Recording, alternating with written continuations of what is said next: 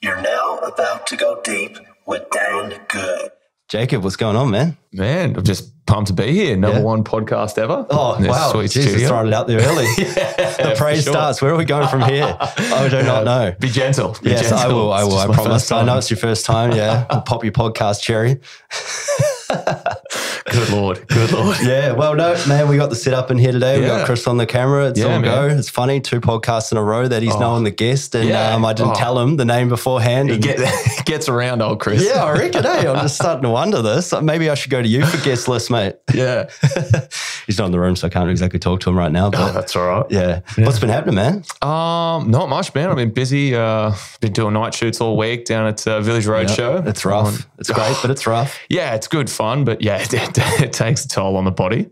It's yeah, man, I'm pumped. We've been doing some stunt work on there, a bit of fight choreo, a little bit of acting, which has been good. That's what we're there for.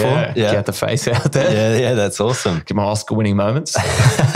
So it's all going well? Yeah, man. Oh, it's been so good. Like I was only got graded late 2020. Yeah. COVID kind of pushed everything back. So last year I had my first sort of professional stunt gig, which is good, on a film called Black Side. Should be out sometime this year and on Netflix. And then this is stunt gig number 2. So wicked. I'm pretty pumped. Starting the year off well. Yeah. So great. what's sort of involved for you in the stunt work? Have you got something that you actually specialize in, or you're just doing the general stunt work? You've been a guy that they kick the shit out of, or taking it for your wrecks and hits. You specialize. You do specialize. Everyone sort of has their thing. I think generally when people come into the industry into stunts, they do come from a specialization, whether one of the guys, Dan, he's a pro motocross athlete. So like he can do generally everything, but he is one of the guys. Like Max is coming up, Mad Max 2, he'll be one of the dudes for sure that gets the call to do a bunch of bike stuff. Yeah. You know, everyone has their things. Mine being ex-army, it's military stuff. Yeah. So weapons handling. Which is a great realm to be in, isn't it, really? I mean, it is, but at the same time, it's sort of pigeonholed because a lot of films are not really using as much military weapons and stuff. Like, because stunts is anything. Like, technically, if you're riding a bike on set, it's a stunt. It's a stunt, yeah. Yeah. So anything that an amount of danger to it and could be insurance getting involved. It's a stunt. 100%. Yeah. 5 stunties on call, ready to go. Yeah. We had there's a bunch of extras on set last night, and one of the guys, Stevie, one of the assistant cohorts, is walking around. He's like, they were getting into it because we've got some stunt guys doing some fights and stuff, and the extras are starting. And he's like, whoa, guys, don't swing anything. You're not covered by insurance. If someone gets hurt, it's a big issue. Just chill. So they were the extras or the stunties practice? Okay. Yeah. You getting a little bored. You're sitting around for 10 plus 12 hours. You start to entertain yourself. Yeah. And like everyone wants to do a good job and get involved and stuff like that. But it comes down, I think, mostly just the safety stuff. Like if we get hit, we're kind of expected to take hits every now and then. Of course, but extras aren't expected to cop a punch in the face. No. Now and then. It happens. It happens as an actor sometimes too. I've been in that. I got hit with the butt of a Glock one time. Oh, nice. Yeah, it was unnecessary, but it was in the moment, so we kept going with it. We were like fidgeting, trying to take the gun off each other. Like I think he disarmed me and I sort of tried to get it back off him and copped it straight. I think right in the butt of the nose, it was funny because the take, like we'd already got the shot. We were just doing an extra one for fun, to see what would happen, and then that's what happened. So, man, that's good. Where did it hit you? I think it hit me right in the nose. There was a bit of blood, but but it was okay. It was fine. Oh man, there was no insurance on that one. There was pretty much an indie set. Yeah, man. Oh, you copped some hits. Me and Chris Bridgewater did a film last year, a boxing film, and man. Doing a lot of the boxing stuff, a lot of it was just sparring. Like we just went, we'll do away with trying to really choreograph everything specifically, and we'll get footage of just bouncing around the ring and just sparring, filling each other out. Yeah. And then we'll get specific vignettes that we can cut into the sequence, the fight sequence. But the whole thing was done on, it's a black and white film, and it was done under strobe lights. Oh, okay. So when it come down to like timing and judging distance, you're like, his hand's here, and then it's in your face. Like, oh, goddamn. You're just getting some real life reactions out of it. Yeah, for sure. There was one where I had to, my character had to fire an uppercut at him, and he was supposed to pull back out of the way. Yeah. But and we've been, no, we were running it. We run a few takes. It was good. And just due to the way it was, the cinematographer had to, the DOP had to call it. He was calling it because the director was out of the room watching playback. Yeah. And he was calling it, and all day he was like, 3, 2, 1, action. 3, 2, 1, action. And we're firing away. And I've got this cocked, like ready to roll. And then he changes on that take and goes, and 3, 2, 1, and action. And I just heard that and you just went it. And Chris heard and it didn't move. And just copped it square in the face. Oh, no. Oh, God. It was a bit of blood. It was a good laugh. We walked out with some bruises. It happens. Yeah. Well, I mean, it's creating a bit of a hard shooting landscape, isn't it? When you're doing black and white and you're throwing wild swings as well, because that's the thing with obviously film, as you know clearly, with it being a stunty, that kind of wild swings that are good for the camera, but might not actually be the normal fight style that you would be street fighting with or anything. And so and you got to react and all those sorts of things, and it's it's a bit of a thing to get timing down, right? Oh, for sure. The reactions are good. Yeah, because that's what I've heard. Like a lot of stunt guys, they're like, oh, maybe we'd rather get someone that's not actually a trained like fighter for this role, because they're just it's too hard to untrain the mind out of the way they're swinging and to get it to look good on camera and everything like that as well. It's a bit of a thing. It's like something you wouldn't think about until you're like, oh yeah, that makes sense. Yeah. Well, it's one of the good things when you do like your stunt training stuff. So one of the things you need to do to get to sign off and get graded is you need to do 12 months under a stunt coordinator. Yeah. So you do a lot of fight choreography training and that, where you're learning to really throw your punches out wide and sell it rather than what would realistically happen in a fight. Yeah, that's cool, man. So speaking of that film, Canvas, right? Canvas, yeah. So that was a feature film? Yes. Is that your sort of debut sort of indie feature? Yeah. That was my first lead in a feature. Yeah, that's awesome, man. Yeah, it was pretty exciting. So tell us a little bit about the film and like your character and everything. So my character, his name is Tobias. He's a soldier. So not a big stretch there. But he's got out of the military in the wake of his brother's suicide, and given all that he's experienced on deployments and whatnot, and that as well, he's basically just gone like just really reclusive, really into himself, and he's basically not talking, doesn't speak to anyone, doesn't utter words at all.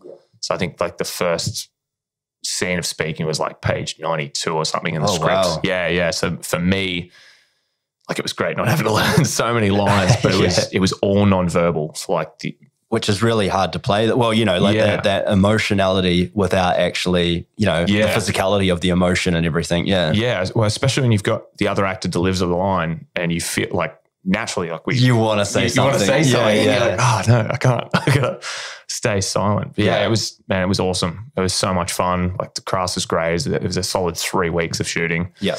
It was awesome.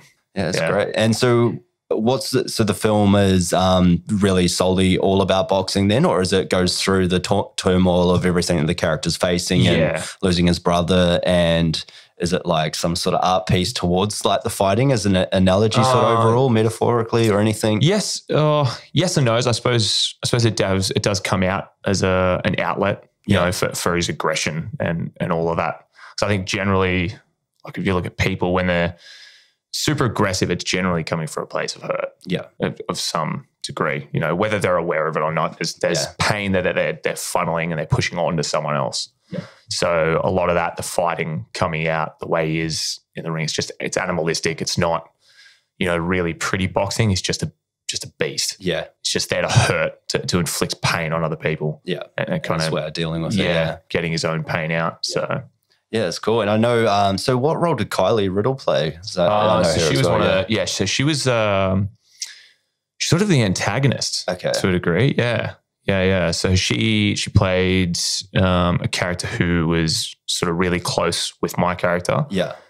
But unbeknownst to me was sort of, in her mind, trying to help me, but not helping me and doing dodgy stuff behind the background, which just ended up being like she just added fuel. She was like oxygen to the flame. Yeah. Just fanning it and making it bigger and bigger. It's like a boil over point. Yeah.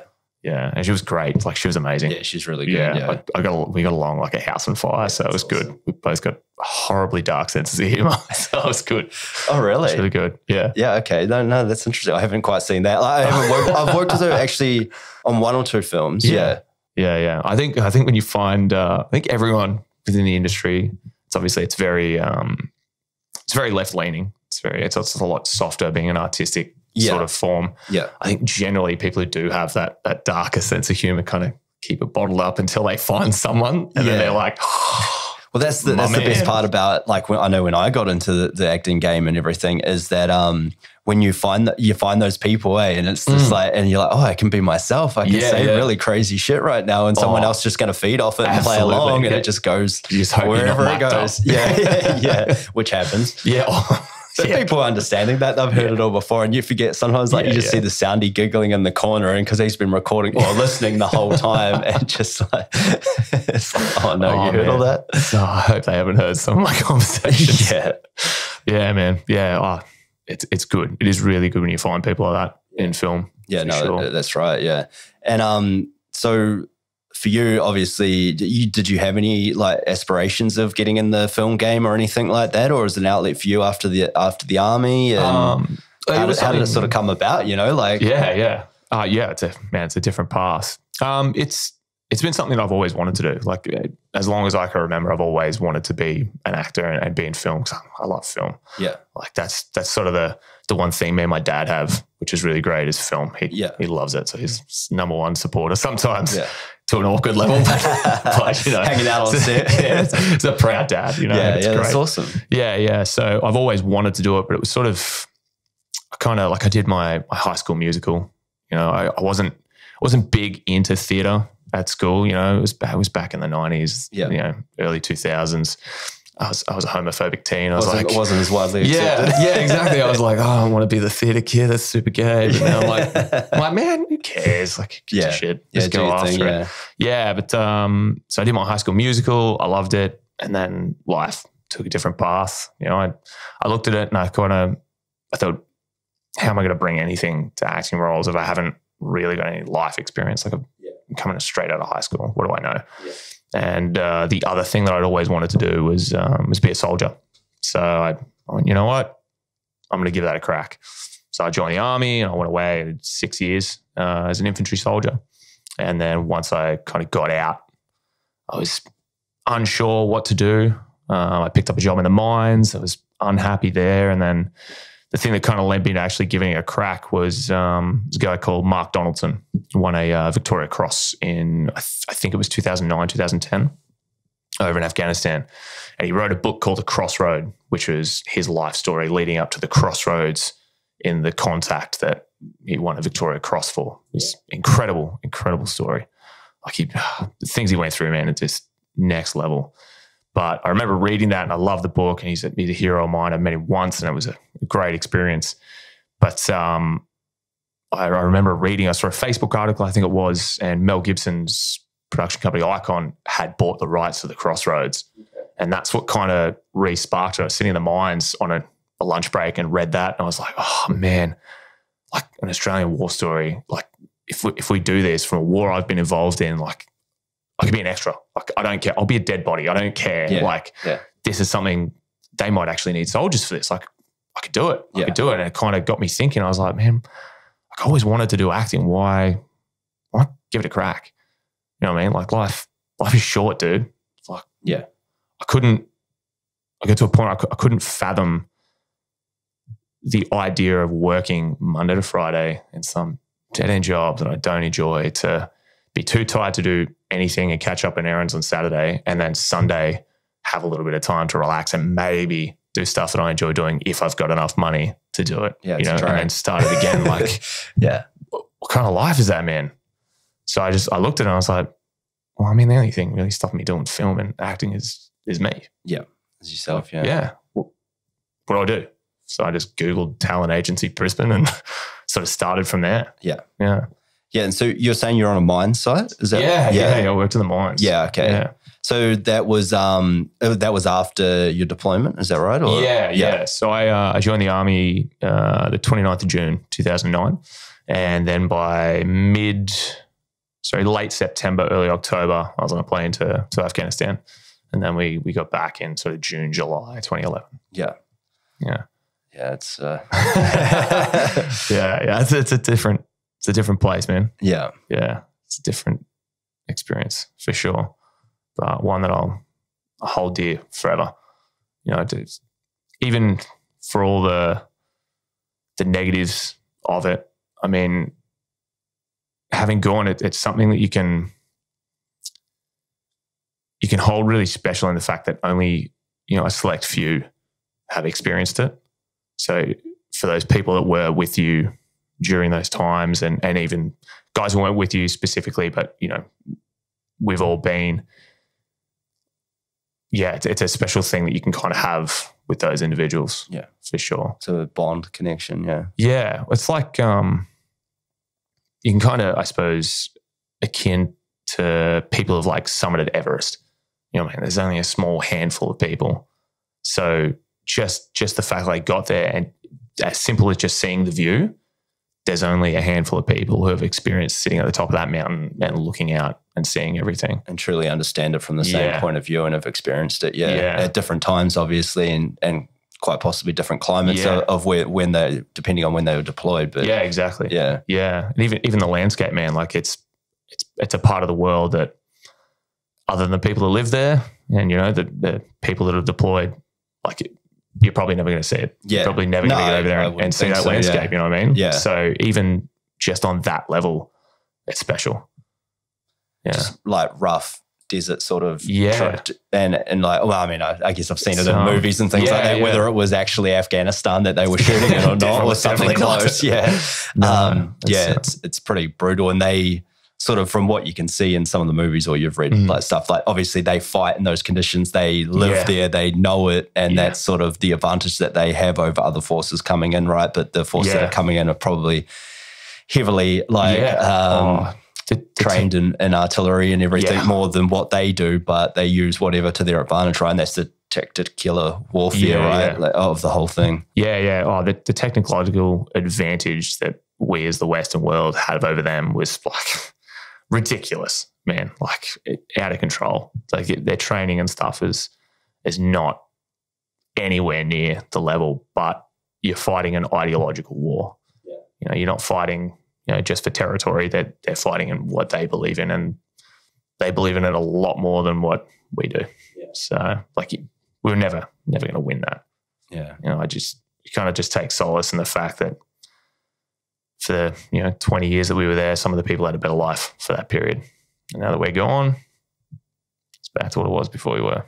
Yeah, it's pretty it's crazy. It's hey, pretty disheartening, like but the millions or billions that were spent like by a lot of different countries trillions. And lives and everything that's gone on. I'm sure they got a lot of people out though, right? Or helped a lot of people. But some.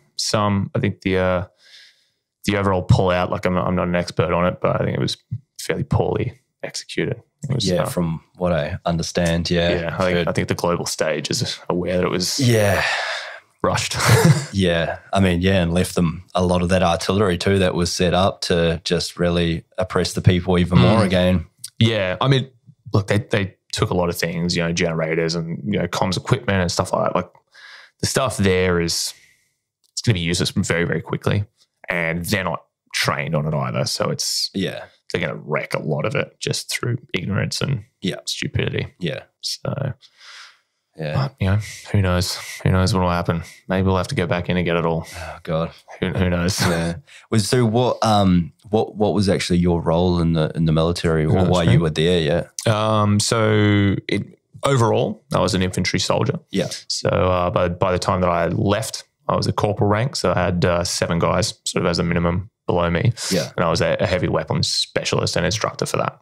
Yeah, cool. But my specific role while I was overseas was basically providing security for our high-value targets. So when we deployed, we had like our entire infantry battalion basically went, apart from, you know, some maybe 30 or so, whatever was left.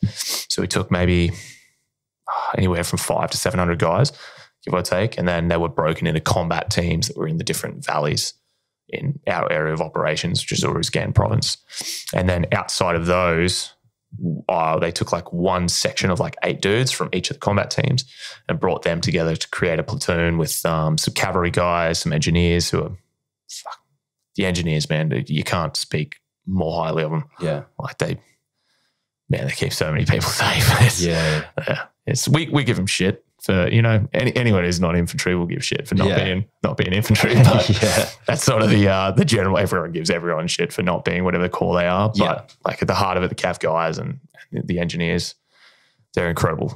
Like they do an incredible job. And realistically, keeping you safe and keeping everything running. Yeah. So we came together and we formed a platoon that we did a lot of, not us specifically, but the people that we're looking after, like AusAid, like government officials, trying to do humanitarian aid type stuff. So they were like, we take doctors to the hospital and try and make sure that the lowest standard care that they have is sort of the best that they can get, and try and keep that to a relatively good standard. We're doing meetings with like the governor of the province and trying to rebuild their governance structure and try and set the place up so that when we left, they would have some semblance of like an ability to run the country, and keep the Taliban better than where it was before. No, that's probably all gone to shit now, but that was sort of our job. So I was security for them. So in terms of the deployment, we didn't really get any contacts, like no firefights, because you didn't really get into, no, which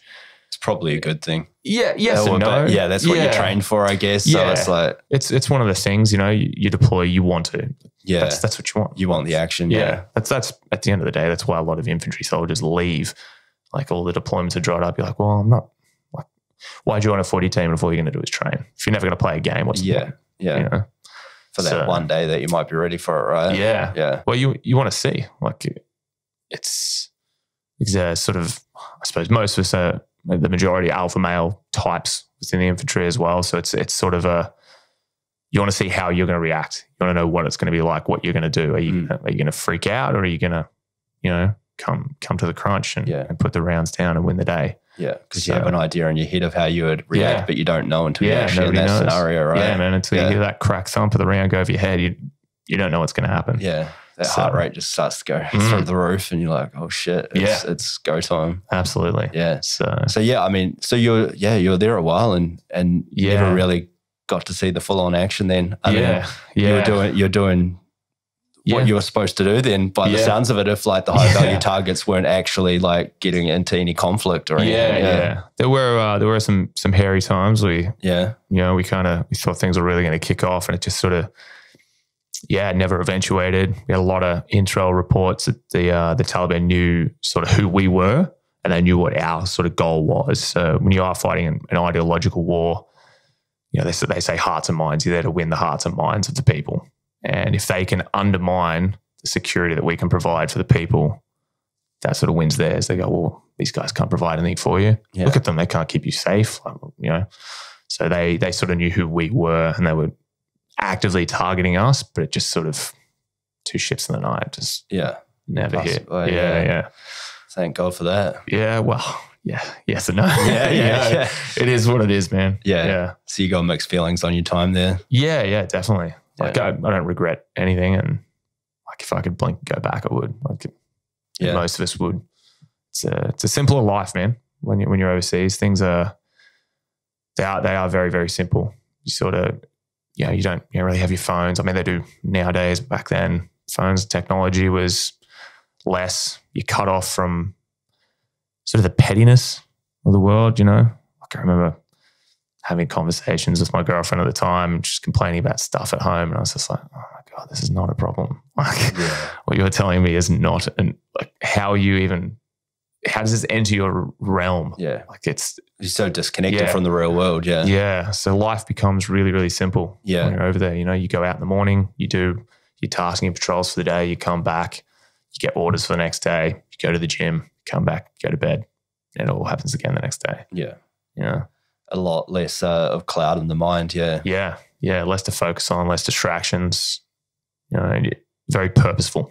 Like you feel like you're really doing something. You're really contributing to greater society, whether you are or not. A lot of people are going to disagree that. And I'm not going to disagree with them that the countries went into there for the wrong reasons. But on an individual level, soldiers didn't. You know what I mean? Governments are going to do whatever governments want to do. You know, if it's oil or gems or whatever the hell they decide they want to go into a country and get, the people on the ground aren't going in there thinking of that same thing. You know, we're going in there with good intentions to help people and protect what do we what you can. love. Yeah. Yeah, it's crazy. Well, we won't go too much further. Because it's certainly, it's a bit of a blurry subject, isn't it? The whole thing in itself. So it's a rabbit hole, mate. There's enough podcasts out there discussing that. But for sure. No, I appreciate like you sharing some of your views and what happened over there. Yeah. I like to be fairly open, but you know, you don't want to get too into it. No. So it must feel like another life though, right? Yeah, man. Yeah, it's weird. It feels like yesterday, but it also feels like it's nearly 10 years ago. It is. It's over 10. It's 11 years ago now. Yeah. You know, it's a crazy feeling. Yeah, a lot can happen in 10 years, never alone a scenario like that. Yeah. Yeah, man. Yeah. So well, so you come back, it was hard to sort of come back and sort of, you know, come into normal life, so to speak, absolutely, you know, man. and adjust to everything like that. Yeah. Oh man, I still struggle now.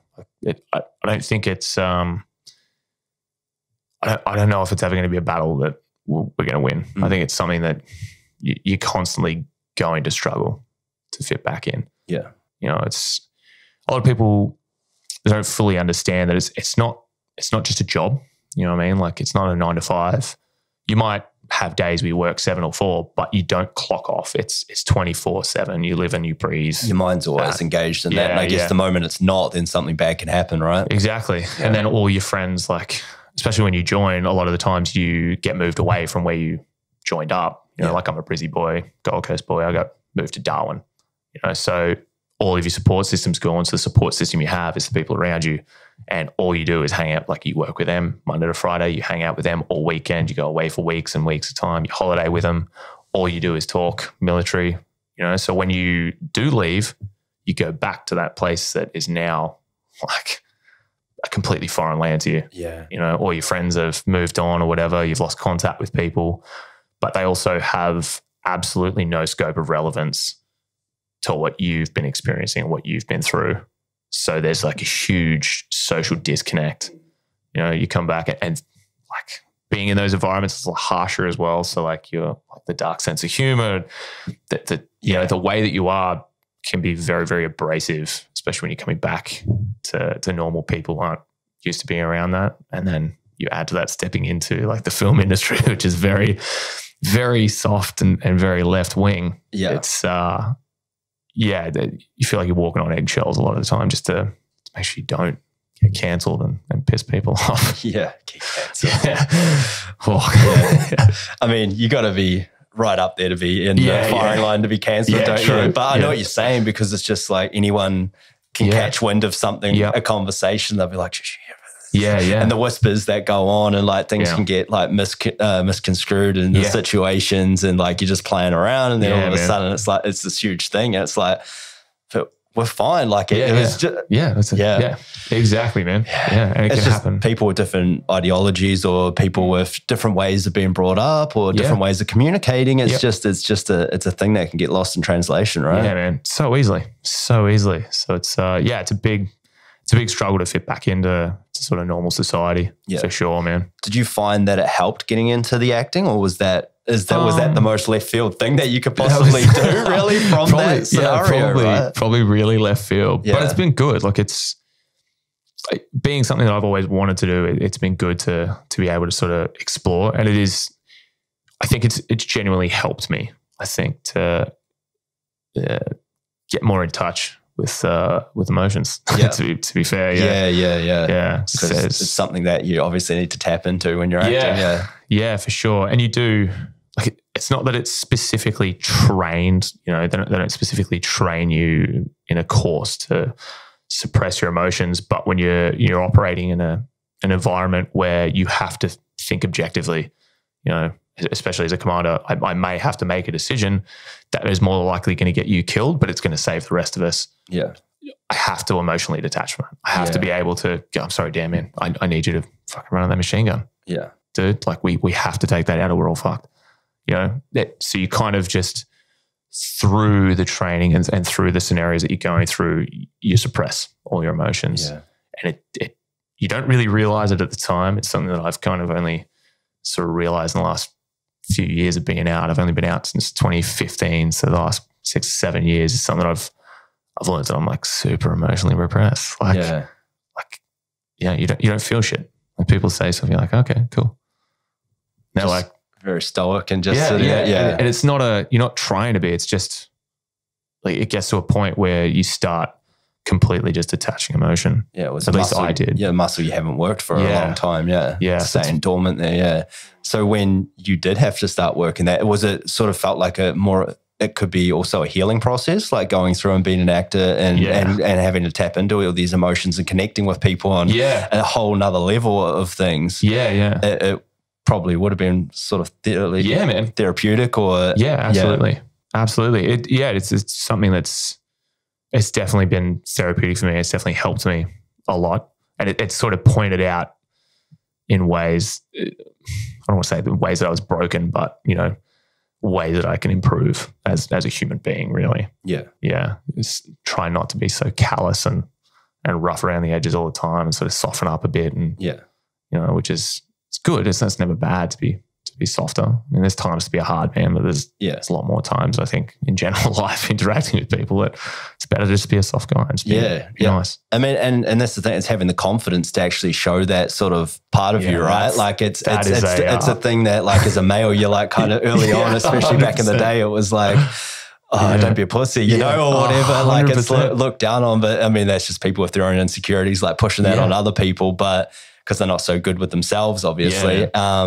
But yeah, it's a strong thing to show that emotion, right? And be confident in showing that emotion and showing that you're a real person. Because everybody's feeling it, whether they want to do it or not. I mean, you're a goddamn psychopath serial killer if you don't have any emotion, right? Or detached. I mean, sure, some people could have certain medical issues or whatever going on. And I'm not sort of poking fun at that or anything, but it's just the general standard of being a man is just like, oh, you shouldn't be crying or you shouldn't do this or show any kind of passion and emotion over it. It's that old school mentality, you know, which I think this day and age, we need to move a little bit away from that, but we also need to hold on to it a little bit as well. Because it's kind of gone full circle in that regard, right? And now it's like people are whinging and complaining about any little thing, and it's like without any struggle, you know. And it's like, geez, you don't know how easy you've got it. Like, and that's what I'm hearing, like with these institutions and things like that. It's like, and I mean, look, it's a touchy subject, and we definitely don't need to go down the whole cancel culture route. But it's just like you're just getting called out for any little thing now, which it's like, you're saying it between friends. I mean, sure, it's a podcast or whatever as well, and you're putting it up and people are seeing it and hearing it or what have you, but it's like, it's just a free-form conversation. That's what I personally love about podcasts. They can go anywhere at any time, and maybe you will say a few things that are a little bit on the nose, but it's like between friends, and like we're bringing you in as the viewer, as the listener, into our friendship, into our conversation, so you know us a bit better. You know, we're being vulnerable, we're sharing things, and you get things wrong sometimes, and you say things that maybe like afterwards, you don't even know what you're saying half the time, you don't know what you're gonna say, and you hear it back, you're like, oh my God, like the amount of things that when I listen back to these, I'm just like, geez, Dan, what the But it's, and he never worked again. And that's the thing too with being an actor, and like maybe a little hesitancy at the start of wanting to do this podcast is like, you can be judged on what you're going to say, and people might not want to work with you. And 100%. Like as an actor, you want everybody to want to work with you, like, because you want to be available for the projects that you choose to, you know, go for. Absolutely. And it's a tough thing, but it's just like at the end of the day, if you're having fun, you're having a good time doing it, and you want to do it, I'm just going to do the goddamn thing. And that was me at the start, and it probably played on a little bit of the fact of why, like, my full name is Daniel Goodwin, and I'm on this Going Deep with Dan Good, you know, and just sort of got that. It's just like that slight little separation between this and this, but really it's not. Like it's, you know, it's all me. I'm the same exact person on the mic, on the camera as I am when I'm not on it. So, and I want to stay like that, you know. I don't want to, you get found out pretty quickly if you're like acting on something like this. Like people are going to see straight through it the way you are. So that's what I appreciate about it. But yeah, it is That's the thing, man. With like, I think people that do bad things and ill will towards each other, like there's sort of like some fundamentals that it's like, are you a good person or are you not? You know, and if you're bullying someone or you're doing things that aren't right, you know deep down that you're doing things that aren't right, and you rightfully should get called out for it. But it's just like any little thing now that you misstep and do wrong, it's just like putting straight in the spotlight. It's just like we grow as people, you know, we make mistakes. It's the most fundamental flaw that we all have in common is that we make mistakes and we hopefully learn from them and be better people, right? Well, I mean, I guess the only mistake really is if you've done something wrong, you don't learn from it. Then it's a mistake. If you fuck something up, like we are human, we're going to make mistakes. As long as you learn from it and you improve from it.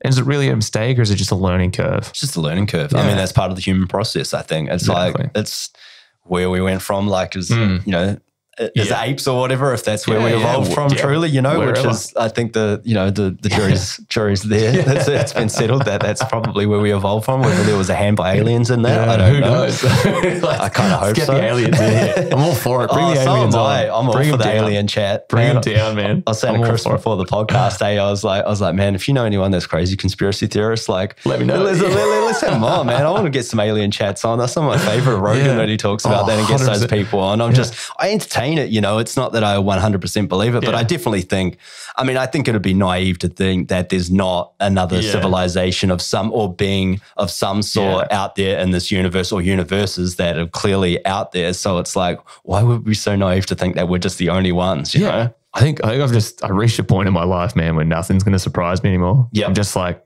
like I sit back at that too. I'm just like, I'm not really surprised. I'm kind of like, okay, but okay. Like anything at this point, like to sort of deviate a little bit, and we don't need to get into it, but like if you look at like 9/11, for instance, like if they came out and they're like, absolutely inside job, I'm like, yeah, it makes sense. Yeah.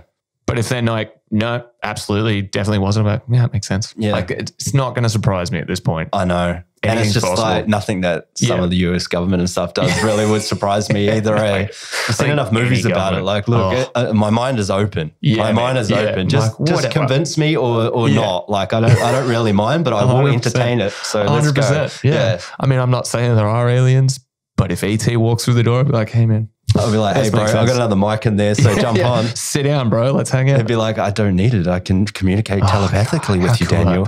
How cool would that be? It would be pretty awesome. Oh, man. This podcast would go nuts. Oh, yeah. Talk about viral, right? Forget Joe Rogan, man. We got ET in here. Next level. Yeah. He's going to be a recurring guest if that's the case. Whenever he wants to come on, it's open to you, ET. Or any extraterrestrial. What do they call it? They call it something else now, don't they? Like, I have no idea. When it was like flying, you know, flying objects or unidentified flying objects. They're calling it, was it AFT or something? I can't even remember now, Jesus. Yeah, I remember hearing him. Yeah, he mentioned on his podcast. Rogan has said it. Yeah, they just chat. It was silly, but Jeremy Corbell, he's got some interesting stuff. Like in a lot of, I've seen a lot of those. I don't know. Have you watched the Bob Lazar? Area 51 flying saucers. It's great, man. You should get around it. Yeah. I mean, he's had him on a pretty controversial guest. I did watch that episode. Yeah, it's great. Oh, then that compelled me straight away to watch it. I've seen it twice now. I think I showed my parents as well and watched it. It's pretty awesome. But I've seen quite a few of the other ones as well. Phenomenon. I think there's Dissidents or something as well. Yeah, there's a few of them that are going around. But it's just like, and it's just funny that it all sort of started to come about when, you know, they just started slowly releasing some sort of information like, what are you doing now? Like, just to get you away from thinking about the other control that they're trying to create with the whole thou shall not be spoken scenarios that we've been going through the last couple of years. It's all magic, mate. Look over here. I'll move the coin. Oh, I know. It's just, I don't understand how people can't actually see that. But, I mean, you know, whatever. People are entitled to believe what they want to believe in, like, but it's just a funny thing that it's just like something that was so trustworthy before the sources and your governments and things like that you put all the trust in the world in. Are just not now. Like, you just don't even know what wall they're trying to pull over your eyes most of the time. And it's like, and I understand it from the point of view of older people than like us, like our parents and, you know, grandparents and stuff, because I mean, they were at a time when there wasn't any media really. Yeah, exactly. They had the radio and things like that where you just believed in whatever you were hearing. And then like media like, you know, CNN or whatever, like top flight news, whatever country you were in, you trusted what was coming up. I remember watching as a kid, and I'm just like, whoa, you know, like you take it in because you're like, they won't lie to us. No, exactly. You don't. And to be fair, they probably weren't really a lot of the time back then, but now it's just like there's so many different agendas to it, and people politicizing things and different money in different areas to control this. And then, okay, I'll toe the line if you're going to give me said amount, you know, or what, or you're going to kick back on this, or you're going to make this disappear another time. And it's just like, but you're messing with people's lives, you know, and it's just, you don't even know what to believe anymore. Or like, you know, you and I are just like open-minded to it when you're like, okay, you know, I don't put it past that happening right now, you know, like I'll believe it, you know, it's just, okay. Yeah. 100%, man. I think, but it's a great time for podcasts then, because independent media, man, people coming out and not skewing it, just having objective conversations about stuff and bringing information up objectively, not subjectively. I think it's super important. People need to be informed enough to make their own decisions. Yeah. They don't need to be spoon-fed one half of it to skew them towards something. Just give them the information. Yeah. You know? And you make your own decision with it. Yeah. I mean, it's your own life and your own kids' lives, or, you know, loved ones' lives that you're sort of in charge of, or, you know, it's in your realm of control. So yeah, just provide all the information possibly and make your own idea with it, you know. Absolutely. It's just, and don't try and force it on other people. Yeah. Like just because you believe something doesn't mean that I have to. I'm open to hearing what you think about it, but I'm allowed my own opinion on it. Absolutely, man. And it shouldn't really exactly change how you feel about me if I just think of it as a different way. Why is your way right and mine isn't? Absolutely. Because I'm okay with you believing that, and thinking whatever you want to do. You do you, boo. Yeah, you do exactly. Exactly. Absolutely. Well, it would be better if everyone had that attitude, I think, sometimes. Man. But we can only do our best, right? But absolutely. Yeah. It's tough when it's like they're putting that into the education systems though and stuff like that. And it's just that's where it gets a little swirly. So it's like, and then, it's just control, like getting people early on to obviously they grow up and they're the ones that are going to be leaders in this world at some point and making a lot of the things, innovating and running government organizations and things like this. And then they've got everyone else underneath them that they're going to have to force these agendas on. It's just, it's tough. I think one of the things they've stopped doing, like, don't quote me, I could be completely wrong here, but I just kind of assume that they've stopped teaching sort of critical thinking. Yeah. They're just kind of spoon-feeding information, you know. So I think generally kids today, they're not growing up learning how to look and question something and go, well, is that really what's going on? Like, you know, in whatever it is, it doesn't matter, any facet of anything, just being able to actually take a step back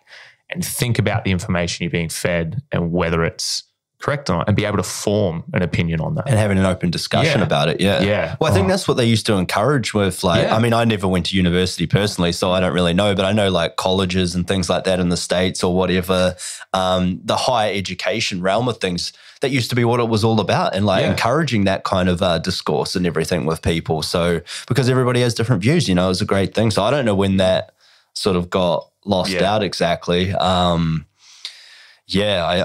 have no idea, but that's what I'm hearing from sources and people that have younger kids or whatever in schools and that higher education realm is that, and you can kind of clearly see, the people that are coming out from it and what they're calling for and where the current climate and culture is at. Sure.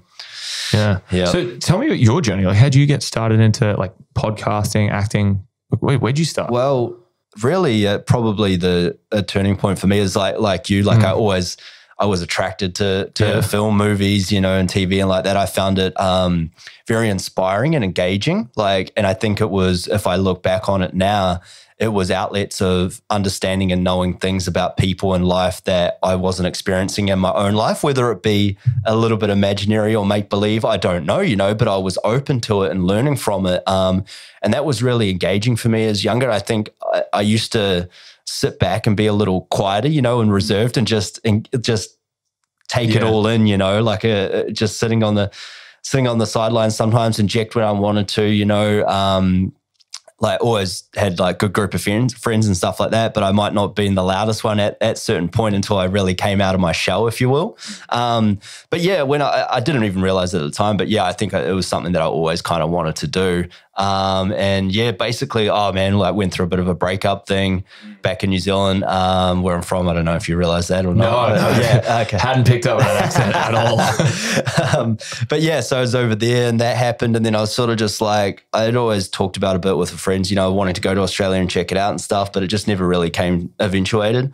But I came over with a friend, checked the place out, saw Brizzy. I was like, this is quite homely. Like, I was just like, whoa, city life, you know, coming from a small town, it was pretty crazy. You know, I was like, this is huge. And you came over on a boat. You're like, what are those things in the sky? There's planes. Fresh off the boat, bro. But yeah, it was an airplane actually. But yeah, and it was just, it was crazy. And I was like, whoa, this is awesome. I vibe with this. Went back and sort of got some things in order. I was like, right, I'm doing it. I'm going over by myself, you know. And so I came over, all my family's back home and just came over, man. And it was something that I had to do for the evolution of me. I had to get out of where I was at. Not that it was bad or anything. It was great. And like family's great and everything like that. But I knew there was more out there and I needed to go explore it. I needed to be an explorer and get on my own too and just go and figure things out and see what sort of, you know, the man I could be, you know. I clocked up literally like 10 years living over here recently. So that's a decade, man. And thanks, man. Yeah. No, it's a beautiful country, beautiful people, man. I've loved every bit of it. You know, it's all a journey. There's been many ups and downs, but I wouldn't change any of it because the growth from that is just astronomical, man. It was crazy. But yeah, I just started training, working out in the gym and stuff like that, got a bit more confidence about me, especially after the breakup and all that sort of stuff. And it was just like I was a new man. I sort of see it as more of a boy to a man, you know, like before, you know, sure, like, you know, there's aspects of man, but now that I see it, you know, the growth is just like, you know, you're developing. Yeah, man, I kind of just fell into it, to be honest, the acting game. Like, I just got that confidence about me and I was just taking swings and just didn't care with girls, with everything. I just didn't care. If I struck out, I just got confidence from it and I just kept moving forward, man. And it fell into the acting game, got into an agency, got a bit of a mentor there. We ended up really good friends. Nice.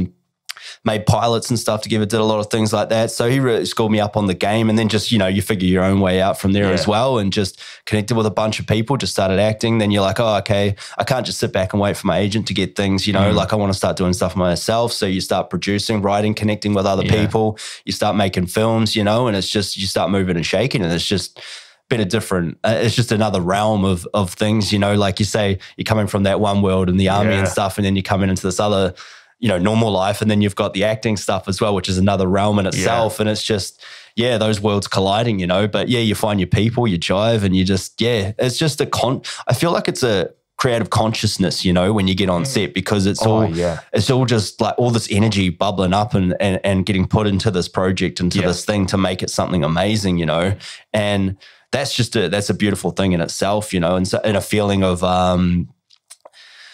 like fulfillment as well, or being with people that you're like that and bringing things out in you that you didn't think were there before, and you meet other people that's the same way, that mindset, you know, and it's an awesome thing, man. And just, you just grow worlds of confidence. And sure, there's been a lot of ups and downs in that whole area, you know, as well, from being at that point of, because once I was just like, go, and just constantly just what's the next thing, you know, and just like, but you really do sometimes need to take a break from things and realize where you've grown from and where you've come from, because burnout's a real thing. And I spoke about it with Anna on the last episode. That we've both sort of had that. And that was a pretty low moment. It was a tough moment for me when sort of some things came to a collision course and it just like all, you know, just kind of exploded or whatever. And I had to really, like, I lost a lot of that confidence that I was saying that I had and that passion. It was tough, like the situation that I was in. But like anything, it makes you stronger, you know. I realized that maybe I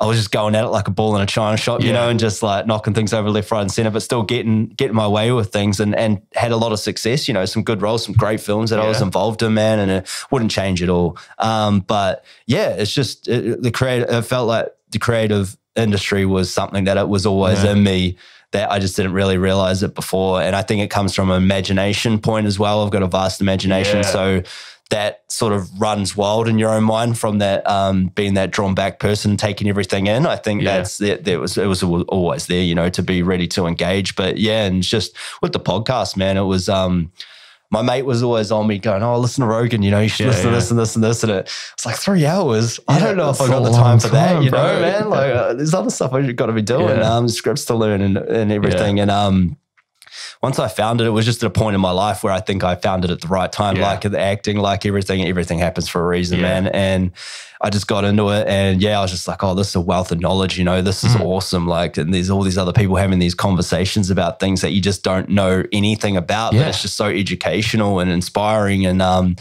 Rogan, like anyone else, has birthed a mini podcast around, like tells everyone to do it. And I was like, you know what? I have some similar characteristics there to Rogan, is that I have a very curious mind, and I love connecting with people. I love conversing like this, one-on-one, and just talking. And it seems to be something that I always found when I'm talking to people, is that we connect really easy. And they're always like, oh, I'm telling you things I don't even tell my best friend, you know? Like, so you just open. If you're an open book, they drop their barrier, and then they sort of tell you things. And it's a great thing. I think that's something that's lost in this day and age, especially with technology and everything, and that I think we need to get back to too, because especially it's scary where it's all going with this metaverse, and that, in the digital realm of everything. It's next level. It's crazy, and so that's something that I think is lost. And so I was like, you know what, I'm doing it. I'll research it. I'll get the right audio gear, because that was the main thing for me, is like, I need to have the audio at least 90% good, because there's this top flight podcast I'm listening to that's still average with sirens going off in the background and all this crazy shit, and it just like, it's not as good. I was like,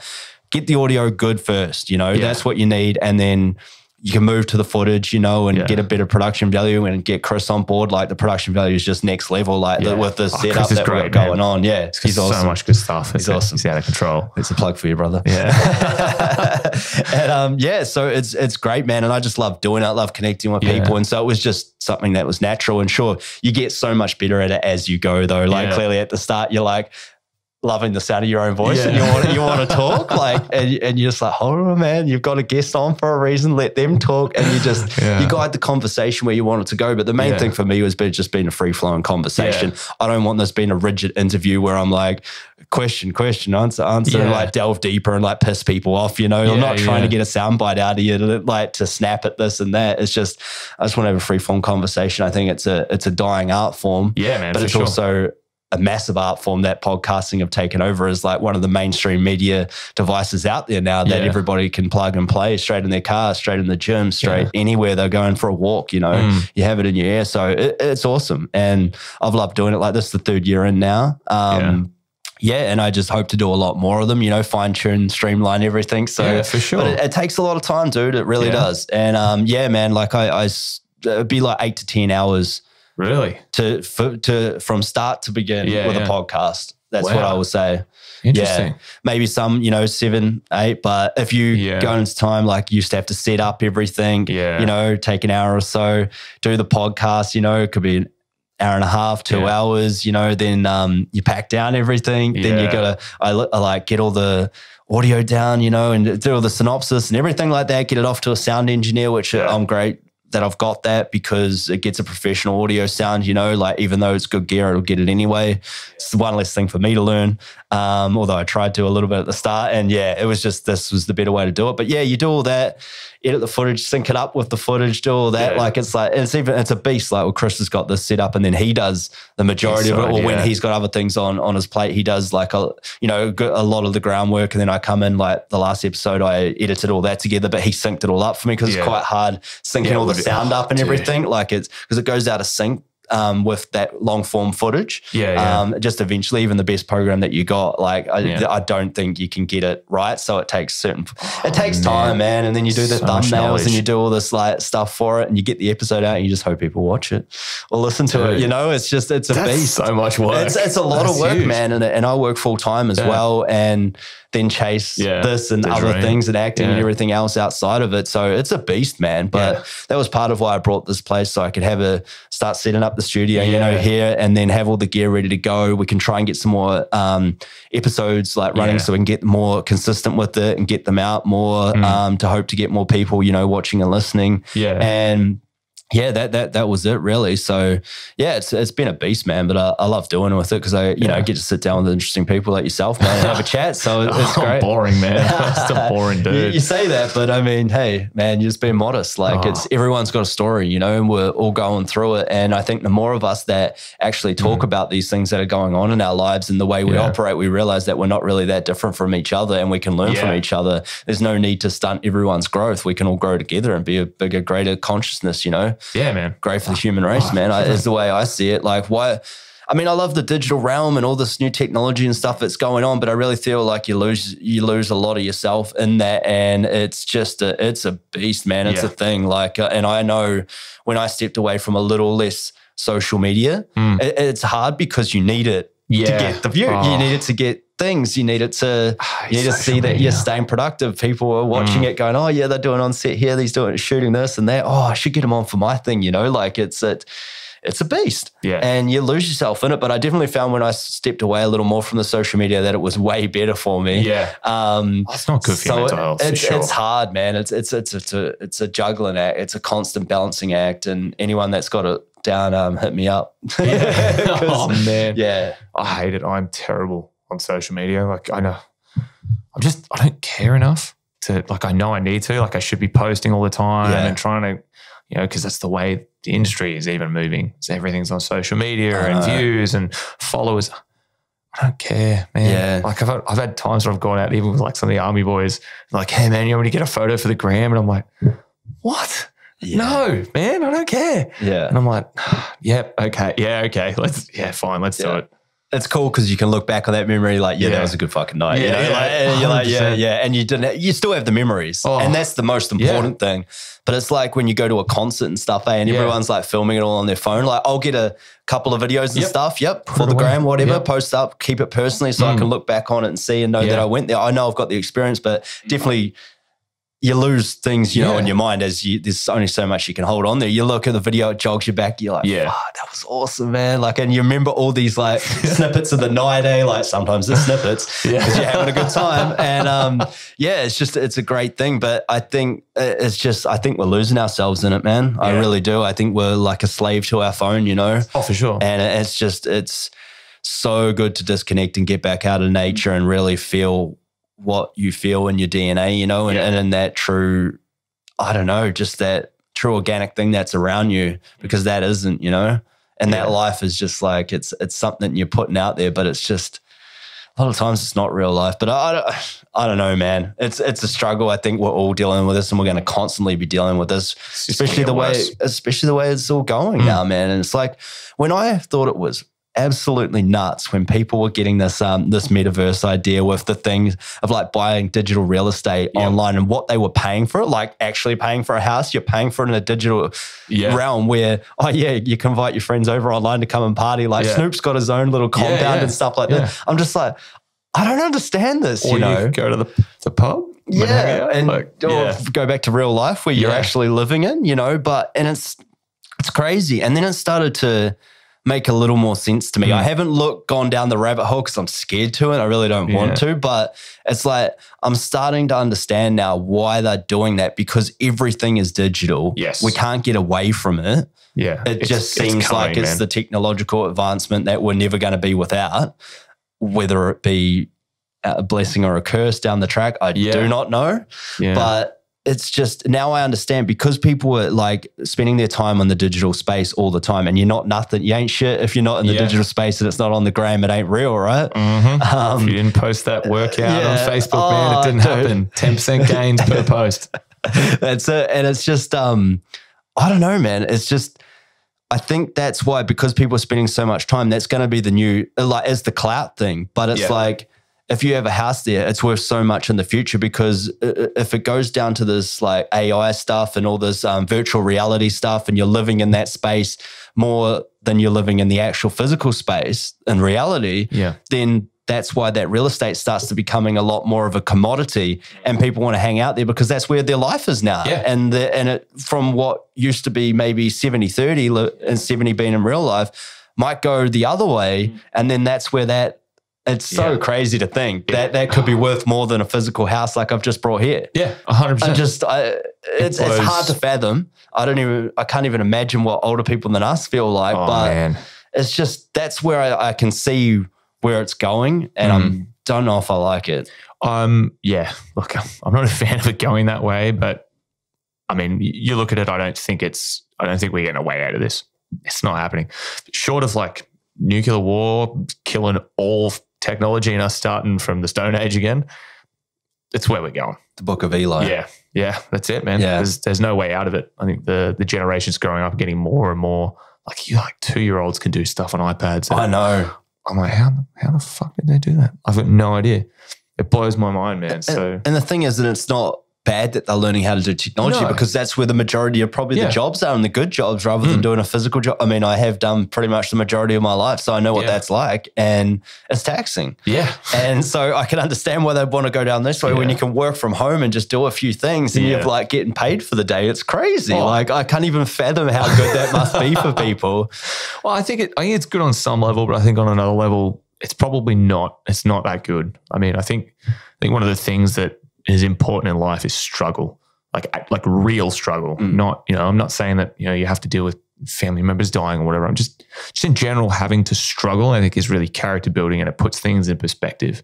I think that's probably half of the reason that we've got to this point of cancel culture and everyone being offended all the time. It's because the people that are getting really offended don't really actually have any real struggles. So they vent struggles. Yeah, exactly. I think as humans, we need that to move forward. Yeah. And if you don't have it, you're going to find it somewhere. Doesn't matter where it is. It could be anything. And I think that's where you can often get people that do the dark things that they do as well, is because they don't have that outlet and they're so frustrated with themselves in life that's why they go to choose to do those crazy things that they do, and it's just like the hate for the world or whatever. But it's, man, I don't know. It's pretty scary. Yeah, it is. But who knows, man? Let's think positive. I mean, you could be, I mean, I'm still optimistic about it, but it's just like when you see all these things happening in the world as well, it's just like, are we going for some sort of reset, Like, is this the way of like the greater power or the greater thing that's there is nudging us towards our own fucking self-destruction? Like it's I don't know. Well, it's one of those things with the NFT space that we found is that it seems to be quite indie at this stage. Yeah. And the community as a whole seems to be sort of pushing back against big business, as it were. They're not really keen on big business. I can't remember what company it was. It might have been Ubisoft or something. Don't quote me on that. But one of them saw, there's a lot of money to be made. It's up and coming. So they tried to make like an NFT line and get it started. And it tanked because everyone was like, hey, man, no. Get out of this space. You've got that corporate world out there. You've got all the money already. This is for like creative people. Like this is for small people, independent people to thrive. And we don't want you pushing in on that space. Yeah. So I think it's an interesting time in that. Yeah, I still don't exactly understand the whole NFT thing. Like I do, but I don't, like I get it's kind of like a virtual playing card. Like I remember cards back in the day, like you collect them like sports cards or Pokemon cards or whatever it was back in the day. And it's kind of like the digital form and that you're the only one that owns it or the select amount of people, you're the only ones that own it. And I mean, do people trade them online? I know they sell them and stuff, and it's like, oh, cool, I got this, but I can go and screenshot that and like, oh, I got this, but you don't really own it, but I do, but I've got the digital thing on my, it's just like, I don't know, it's a thing. And I still think it's like, it's a clout, it seems like maybe a clout thing it is in the digital space again. What I'm saying about having the property and everything, it's just because they can see that it's moving in this direction. They can see a way to make money in this, and something cool. And everyone's chasing clout, these days, it seems like. I mean, maybe everyone always was anyway, but it's a human thing because it evokes the emotion in you, that the dopamine hit and all the rest of it, like the, Instagram posts and all the rest of it. But it's like, I still don't, I'm not like, I'm going to go and pay $1,000 for that like certain picture there in the digital space just so I can go show it off to people and go, I fucking own this, man. There's only 10 other people that own this. Like, it's moving. I think at the start of the movement, it was more about that, buying a picture that was kind of cool. Show your friends. Yeah. But as the space is evolving, and it's evolving like rapidly, very, very rapidly, it's getting more where that picture is not just a picture, it's a digital access card essentially to that club and that community that you're part of or whatever project that is. Yeah. And having that affords you certain benefits, like a 24-hour gym access card. Yeah. You know what I mean? Within that community.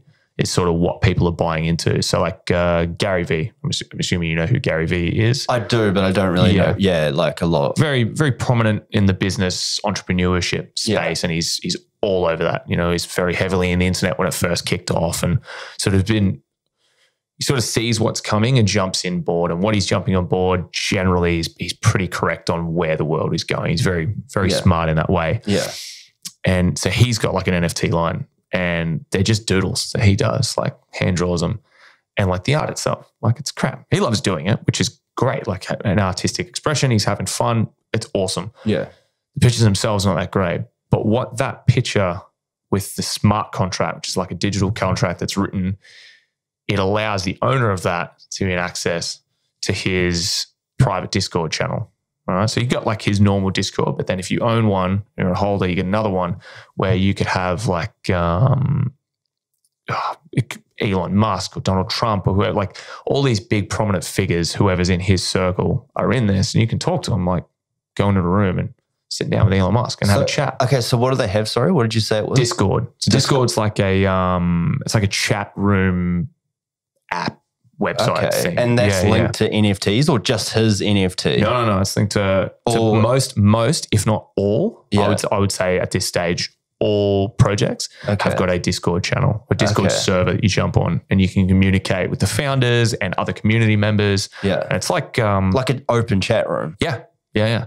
So you can set, like as a founder or creator, like you could easily create a Discord for this podcast. And people could jump on and they can chat to you and say, I think you should have this person or whatever. Yeah. You could start that, but you can set up the different channels with different permissions so that only certain people can get involved. So me and you can have our own private one on the same server and no one else can even see that exists. Yeah. So you buy one of his, you go through into his Discord. He's got a thing that verifies with your NFT wallet and says, yeah, Dan's bought one of mine. He's got it.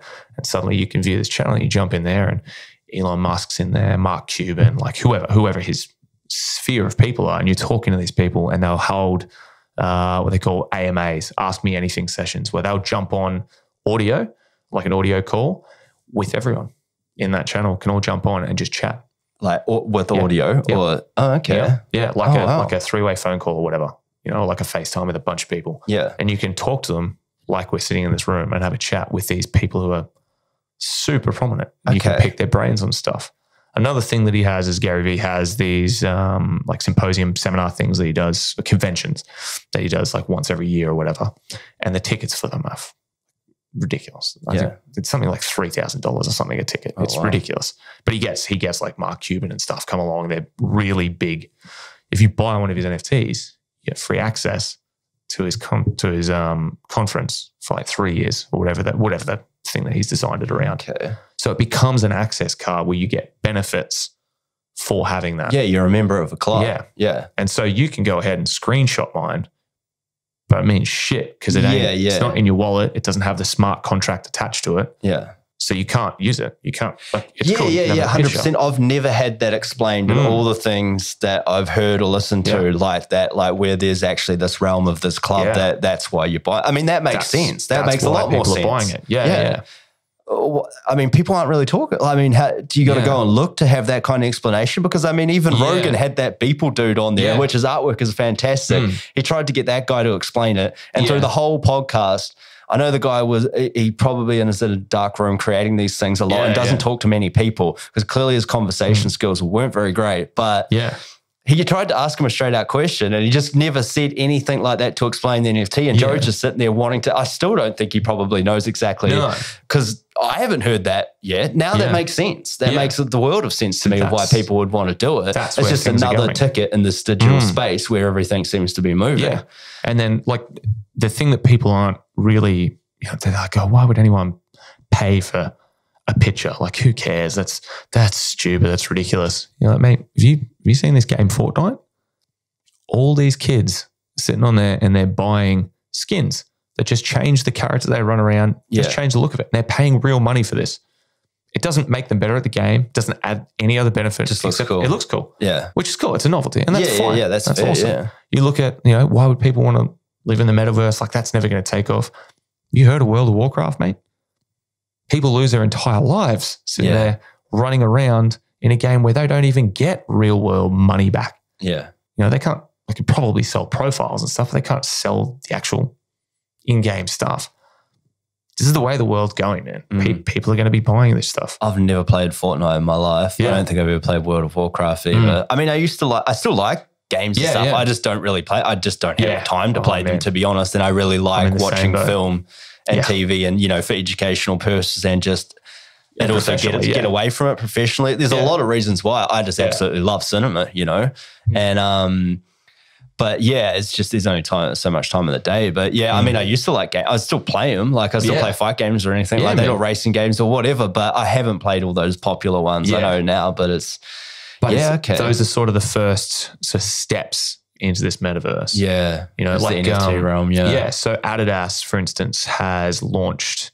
I think they've launched it, or they're going to launch it in the metaverse. They're launching like a virtual store. So you, Dan, jump on the metaverse, you create your Dan avatar, looks like you, talks like you, whatever. You can walk into that virtual store and try on all of their clothes. And you know your sizes. So you try it on and you can check it out. Yeah, I like that shirt. That looks sick. Yeah. You buy it and they ship it to you.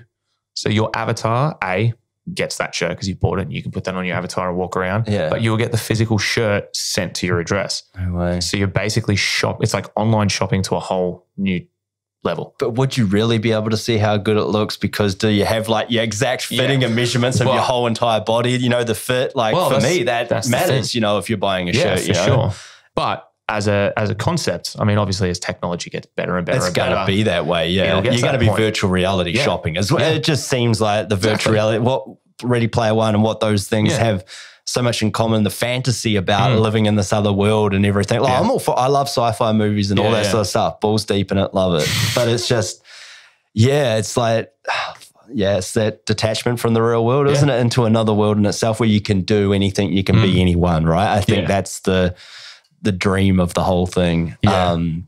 Okay. I think generationally, you and I we're in one of those generations. We're right on the border. I think pretty much anyone sort of 5, maybe 10 years before us, it's going to be really hard for them to wrap their brain around. See, I can get my head, if I have someone that explains it, I understand that exactly what you've said, but I've never heard that before. It's going to be clipped out and it's going to be up there on YouTube. Because even a lot of my friends, like they have no idea. They've heard the same things as us or research, whatever, but I've never heard it explained like that. Like now it makes total sense. But but I mean, how does one, I mean, obviously now I know that you're in the space of NFTs and crypto as well. And crypto is another thing in itself, right? That has come before the NFTs. This is financial advice. This is purely for entertainment purposes. But it's linked up, isn't it? Because you got to buy it through crypto, right? You can't buy an NFT without crypto. No. But so how does one actually then make an NFT? Like obviously there's probably apps or engineers that make these. So I'm guessing you make this digital artwork, but it has to be authenticated in some way and go on, I'm assuming, like a server, like you said, to be accredited. Is there like a NFT accredited database or is it not like that yet? So they're kind of called marketplaces. Yeah. Is what they're generally sort of referred to. And that would be what you're sort of talking about. So OpenSea.io is sort of the biggest one at the moment. Yeah. And I'm pretty sure it's only run on Ethereum. Okay, which is a cryptocurrency. So it only holds that. So I believe at the moment we've got like Ethereum, Solana, and Polygon or Matic NFTs. It's sort of the only 3 at the moment. It will increase as the world gets, crypto gets adopted and it'll go up. But that's sort of the biggest, it's the biggest and sort of the best run marketplace. It's a lot less buggy than the other ones. Yeah. But Ethereum gas prices are extravagant. So it's sort of, you just got to deal with it at the end of the day until the other ones really catch up. Yeah. So you can create like an NFT. Dan here could draw one and upload it digitally, and you could create directly through OpenSea. You can create your NFT on there and you can use like their stock standard smart contract and just attach it basically and bind the two and away you go. Yeah. But they will charge you a bit more to do that because it's reusing all of their stuff. Yeah. Or you can create your own and mint it through your website. And minting is sort of, best to explain it. So minting is like when you purchase it straight from the factory. So it'd be like you ordering a car online and customizing it. Yeah. So putting all the options on, they're going to make that car specifically for you. That would be sort of the same process, minting. And then you can mint it from our website and it will appear on your wallet, which you've got in a like a MetaMask wallet or a Trust wallet, whatever your chosen wallet is. Yeah. MetaMask is generally the one that's used. Yeah. And then you'll also create an OpenSea account. And when you buy it, it'll show up on your MetaMask and it'll show up on your OpenSea account. And then it'll also be shown, like just the picture sort of shown within our projects. Yeah.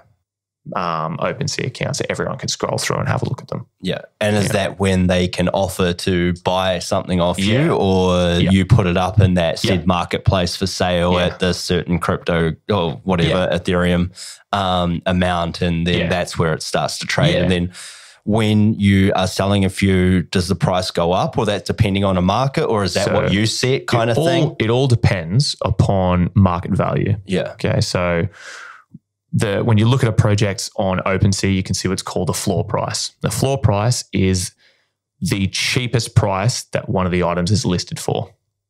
So that it's very simply. So you can look there and you can see what the floor price is. And if the floor price is rising, obviously there's a lot of interest in it. So one of the ways that you want to keep your floor price up is through scarcity. You want less of yours to be for sale. Yeah. So that's where it comes down to the utilities and what the project is actually offering, what that access card gets you. Yeah. So if the benefits of that access card are crap, then people are like, just the digital card, then it's just like, I've got a digital playing card. Yeah. Which is what I thought they were. Yeah. Yeah. So they'll look at minting it because it's a reduced price at creation. Yeah. And then they'll look at flipping it really quickly on the secondary market, which would be OpenSeas, for a profit. And that floor price is going to start coming down and down and down because people aren't interested in what the project is offering. If you're offering a lot of stuff and people are really keen on what you're doing as a project and they see a future in it, they're not going to put theirs up for sale. So there's going to be less available, and therefore the ones that are available are going to be at a higher price. Yeah. Because they can charge higher. So anything on OpenSeas, though, whether it's for sale or not, you can make an offer on. You can just hit the buyer, the owner, because you can sit there and just click on the item and go bid and just offer a price.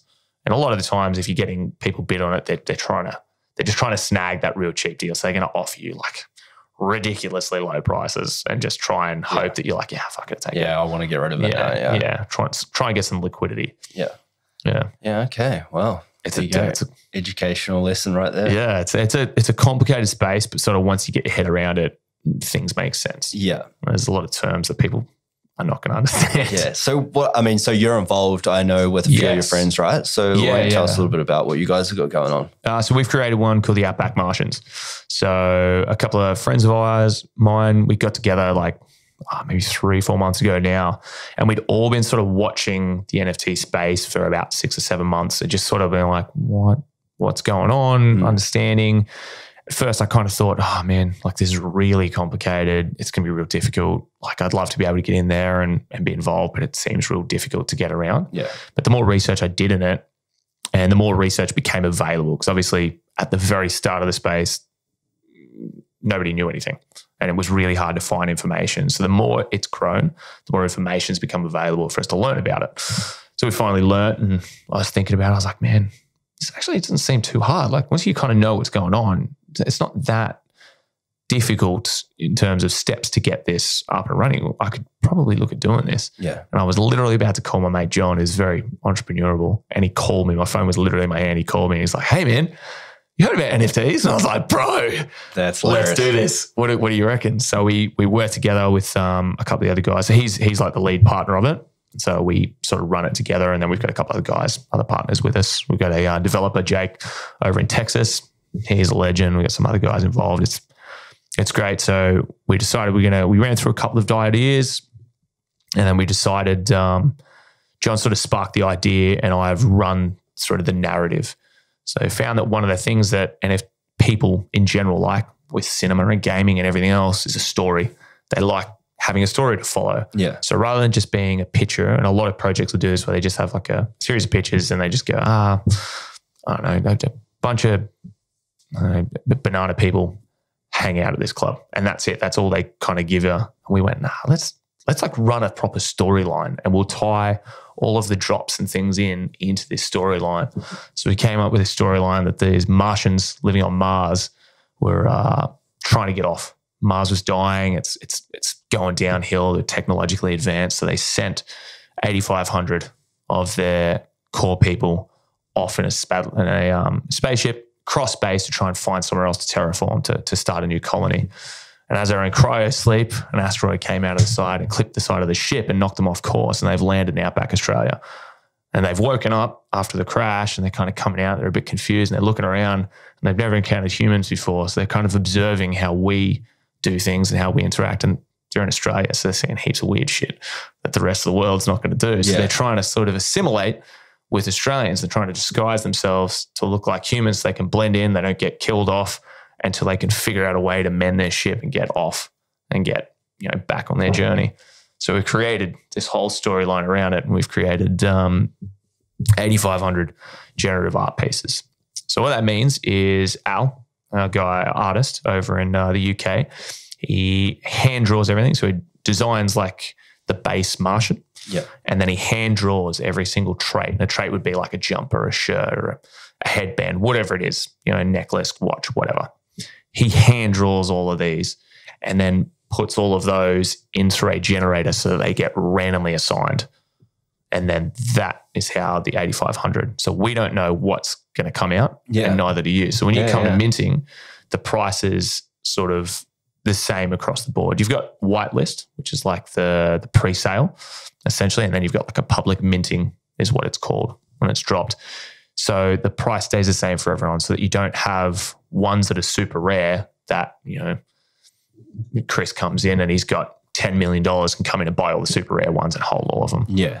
So all of the traits get assigned a rarity of how many roughly percentage-wise are going to be thrown out. So if we decide that a gold tooth is going to be 0.00001%, it might spit out one with a gold tooth, which means that one is super rare. Yeah. But a blue Henley shirt could be on 70% of them. Yeah. So if it's got that Henley shirt doesn't make it that rare. So you've got a rarity, which sort of goes with the value of them as well. And those rarities then unlock different levels. Yeah. But they're the same price because you don't know what you're going to get. It's just going to generate it out and you might hit the lottery of it. Yeah. And you look at things like the Bored Ape Yacht Club is one of the biggest ones, the most famous ones within the space. Some of theirs are selling. I think they sold one for like 2,500 Ethereum. And one Ethereum, I think yesterday, was worth 4,400 Australian dollars. Jesus. So that was like a super rare one. So potentially, depending on how well the project goes and how much interest comes into it, it could be worth millions. Yeah. Or you could get a normal one it's worth, a couple of grand. So how much is the baseline NFT that you guys are selling? So the public sale would be at 0.11 of an Ethereum. Yeah. So what's that? Oh. You don't know what's wrong with the math. No, roughly. Did you know it's about $400? It depends, because it all depends. We set the price in Ethereum. So whatever that price equates to in Australian dollars is whatever the price of Ethereum is at the time. Yeah. Yeah. Yeah, wow. Yeah. So have you had people adopting earlier? I mean, it sounds like a great concept. I like the way that you guys have done it with the storyline and everything. It makes it more appealing to me. Yeah. What you guys have done with it. Automatically straight away, I'm like, I'm on board with that, you know? Yeah. Like it seems like a great concept, to put rather than just have a picture and everything else attached to it. Yeah, that's sort of what we wanted to do. Not just a narrative, but we've got the ability cause what we want to do is we're going to create an actual community, and every NFT project says that they're all we're community based, community driven. At the end of the day, they're all about profits. At the end of the day, our idea is that we feed we obviously want to make money as founders. We want to be able to, make enough money to not have to work in a jail anymore. I fucking hate that job. So if I can get out of that and work in film full time, that's great. And this might allow us to do that monetarily. But we want to feed those profits back in. So we're creating what's called we've got our own token, pineapples, which is a bit of a spin-off term from our army days. John is also ex-military. He's a British soldier. You remember Little Nicky, film Little Nicky? Yeah, Adam Sandler. Yeah, how Hitler was copping pineapples. I don't really remember it that well. It's not my favorite Adam Sandler one, but I remember it. Yeah. So Hitler's punishment in hell, he was copping pineapples up the butt because super uncomfortable. Yeah. So it was it's a terminology that's thrown around definitely in the Australian military, not so much in the Brits, but like when you get a shit task, you're just like, man, we're just copping pineapples. Like, this is horrible. This sucks. So it was a bit of a throwback to that. So we've got a native token in our ecosystem that people will be able to stake their NFT. So if you buy one of ours, you'll be able to essentially move it from your wallet into a vault. You still have complete control over it. You can pull it out whenever you want. But by putting it in that vault, it stops you from selling it. So as a reward for not selling it, you get rewarded in pineapples per day or per hour. It's like interest kind of thing. Essentially. Yeah. Because you're at overall, the lesser available helps the floor price rise, which helps everyone in the community be able to sell for higher if they do. Your kickback as well as other people, Yep. So it works for everyone. So you'll get rewarded in those pineapples. So what are the pineapples for then? That's the beautiful thing. So you can use the pineapples within the ecosystem. So we will have like a merch line coming out with hats and shirts and whatever, and you can purchase them with that. We've got future drops planned of more pictures and NFTs to come out, which will have other benefits attached, which I'm not going to get into because that would be giving away too much. But you'll be able to put those pineapples towards purchasing those later to save you actually spending real money. The pineapples also can be used within a fund. So there's like a finite amount of pineapples, With the finite amount of pineapples, the more money goes into this fund means that each pineapple is worth a certain percentage of that fund. The more money goes in, the more the pineapples are worth. So at a certain point, you'll be able to sell them back to us essentially and withdraw that into your actual funds. And you can use that if you want. Convert it into Ethereum, back into Australian dollars in your bank account if you want. So we're also creating a play to earn game. So it'll be a game which we're going to look at putting into an app as well, like on your phone. But you'll be able to jump on and actually play like a video game essentially and earn pineapples for playing. And then you'll be able to do the same thing. Yeah. And will that have will you be playing as your character, as your NFT? We'll be looking into how we can work that in. Adapt that in. We're also looking at moving, with some of the profits, we're moving into the metaverse, purchasing our own space with the metaverse and setting up essentially a spaceship, which would be like our clubhouse that people can come and, like we were saying earlier, virtually hang out with each other, catch up, whatever, with their avatars. But one of the things we're going to do is going to bring the first comedy shows, like virtual comedy shows. So we're going to try and get onto, we've got a few connections that we're working at the moment, onto some Australian comedians to start, but the bigger we get, the better. The more money we'll be able to pay. Like ideally, if we can get Kevin Hart involved, that'd be amazing. You know what I mean? That's sort of what we're looking, so that people can come and they can do a virtual comedy show and people can come and get access just by owning one, so they don't have to go and pay for tickets. They've bought one, they own it, they can come in, essentially just have a free comedy show from one of the best comedians in the world. Yeah, it's pretty wicked, man. It sounds like you're really creating a world around it, and that's the idea behind it. Now that you've educated me, I understand it a lot more. And then we've got other plans that we'd like to do further down the track, and see how far we can take it. Because at the end of the day, man, it's a space it's unknown territory. It's the unknown, The sky's the limit. What your imagination is as far as you can get it. If the technology's not there to do it now, it probably will be in the next 5 years, 10 years. You can start working towards it now.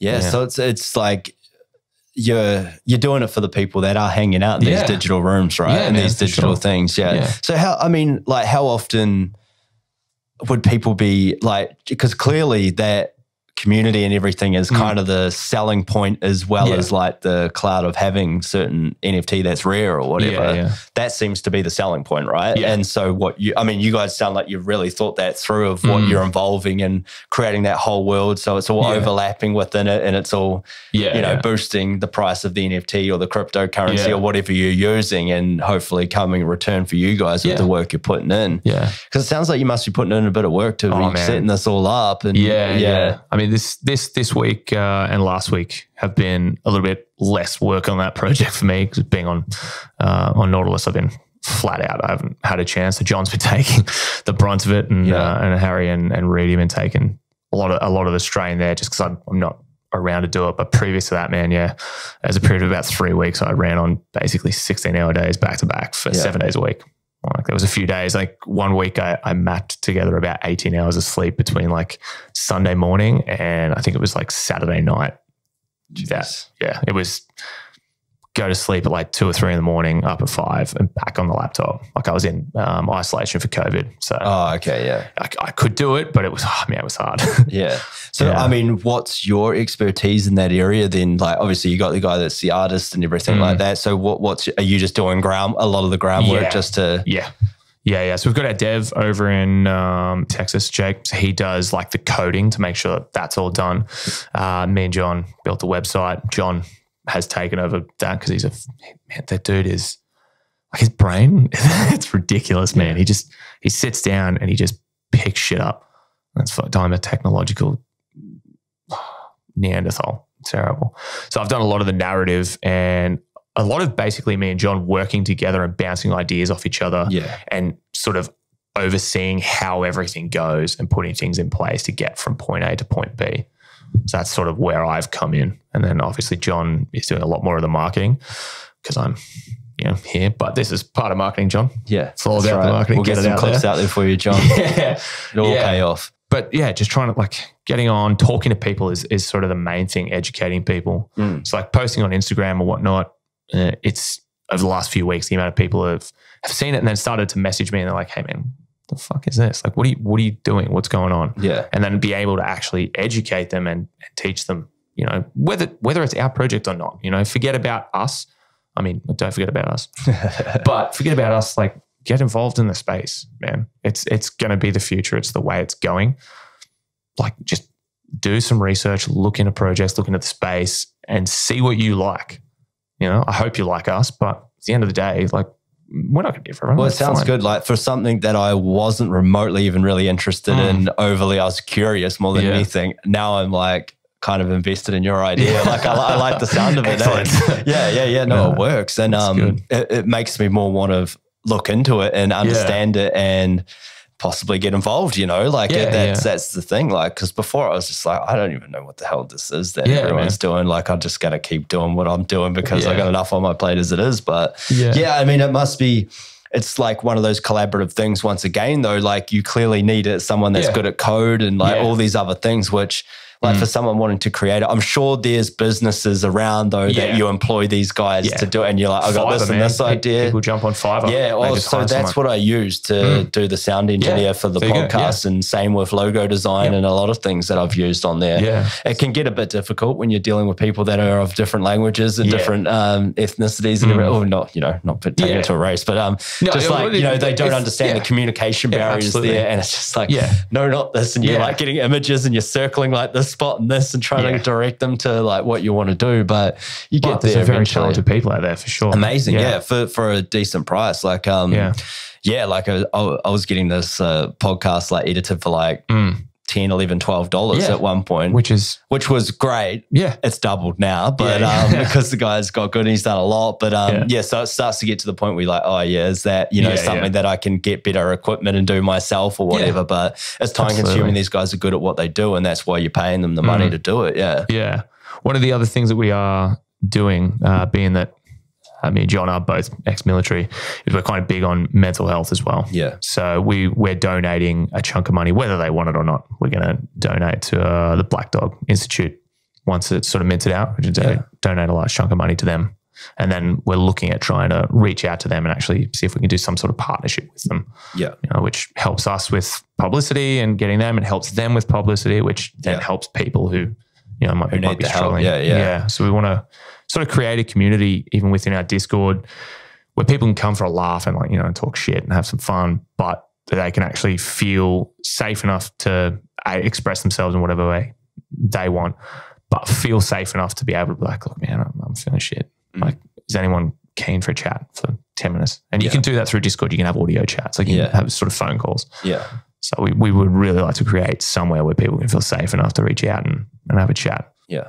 Yeah. Yeah, it's great. Yeah. And so, because it's interesting because I know other people that have been in the military and It's just interesting to me that there seems to be a lot of ex-military guys and gals that seem to be getting involved in the acting space too. Yeah, people but are. also, they're always attracted to that charity. Like they're always like, there's a lot of people that are like wanting to start charities and this and that. What do you attribute a lot of that to? I mean, I guess it's obviously like, because maybe not all of them wanted to be actors and stuff like that, you know, but it seems to be.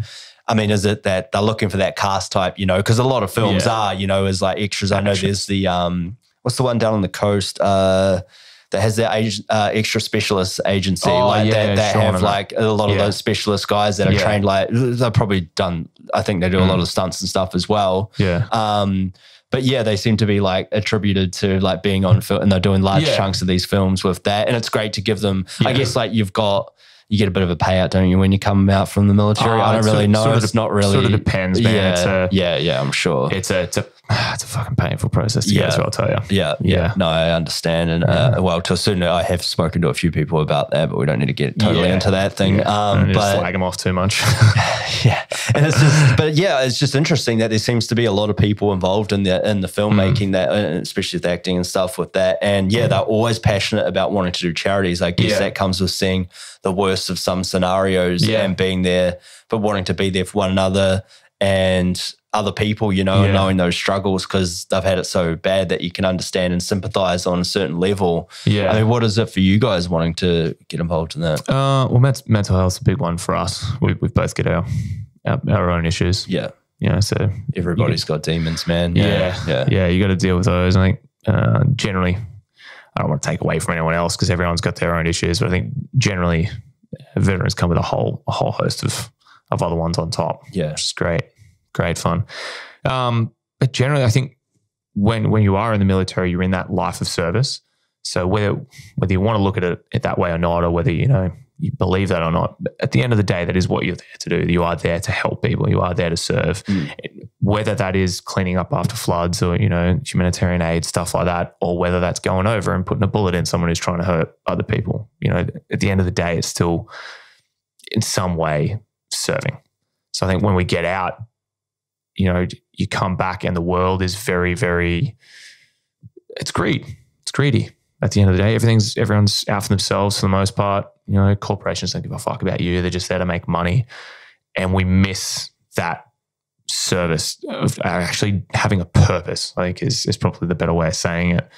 Being in that role of service, you have a higher purpose and you feel like you're actually needed.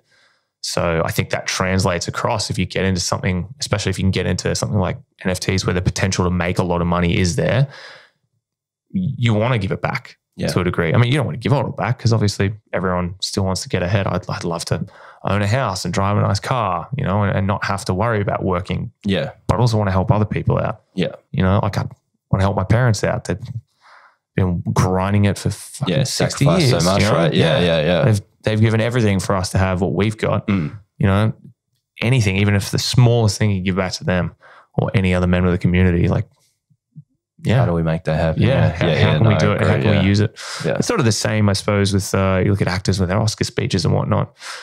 A lot of people are going to sit there and they're going to laugh and, you know, this fuck, we're just talking about his bullshit. But I think at the heart of it, they're just generally, they recognize, I think a lot of them, that they're at a very, very fortunate, you know, being at that upper echelon of getting $40 million for a movie. It's like the top 0.1%. You know, they realize that, man, I'm very, very lucky to be here. And I want to do something to make, I suppose, imposter syndrome to a degree. You know, do I really deserve this? What can I do to sort of give something back so I at least feel like I've earned it? It seems real for me. Yeah.